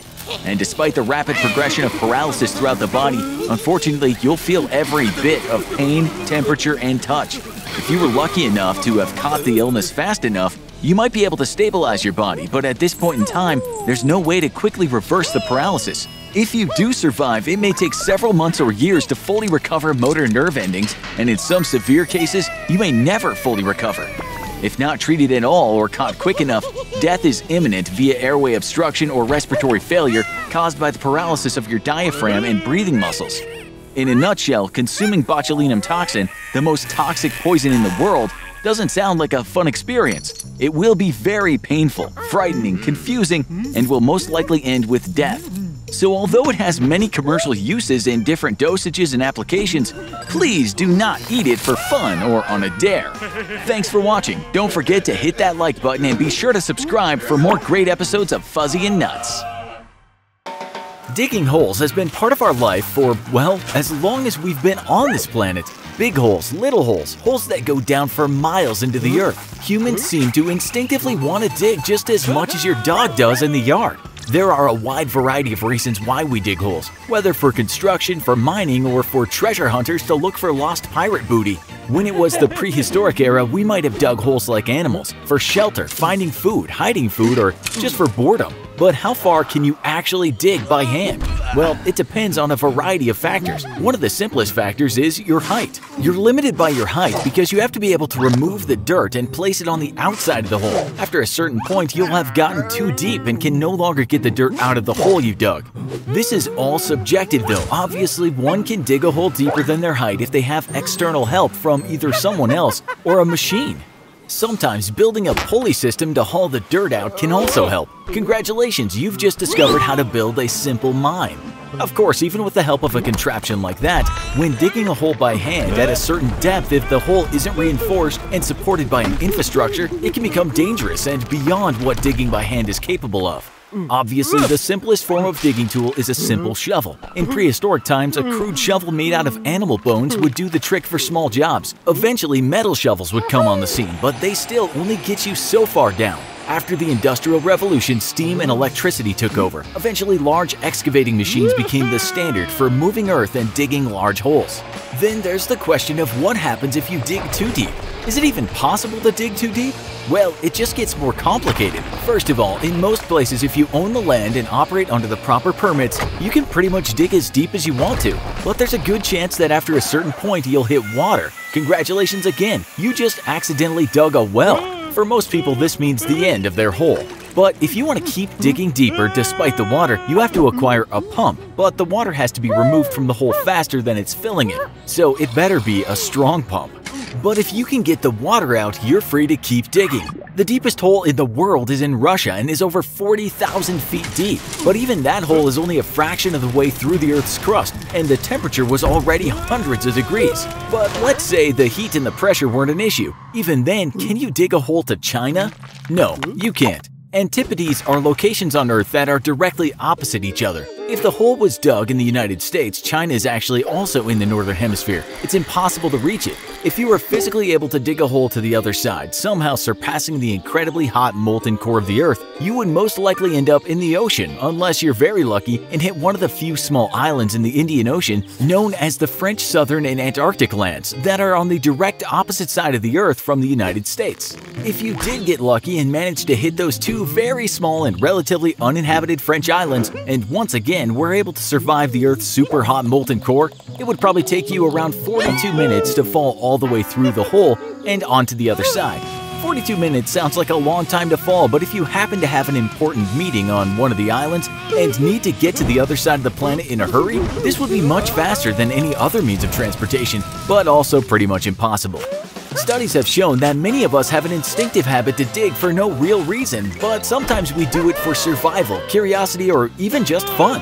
Remember, digging can be dangerous, especially the deeper you go. So always talk to an adult or local official first and dig with multiple people for safety. If you do decide to dig, let us know what you find. Spiders are all around us. There are over 35,000 different species, and one study of homes in South Carolina found spiders present in 100% of them. Most spiders do not pose a threat to humans and are actually quite helpful in keeping populations of other bugs in check. However, there are some species whose bites and venom can be extremely dangerous. There is a common misconception that the daddy longlegs is the most venomous spider, but that their fangs can't pierce human skin. In truth, daddy longlegs do occasionally bite people. However, their venom will produce a mild irritation at worst. According to scientists, the most venomous spider on the planet today is actually the Brazilian wandering spider, which got its name because it roams the forest floor looking for prey. A single bite from one of these spiders and you will instantly feel pain. Immediate symptoms include inflammation of the skin with severe burning and redness, goosebumps, and sweating. Their venom is strong enough to quickly kill bugs, birds, small rodents, and even young children.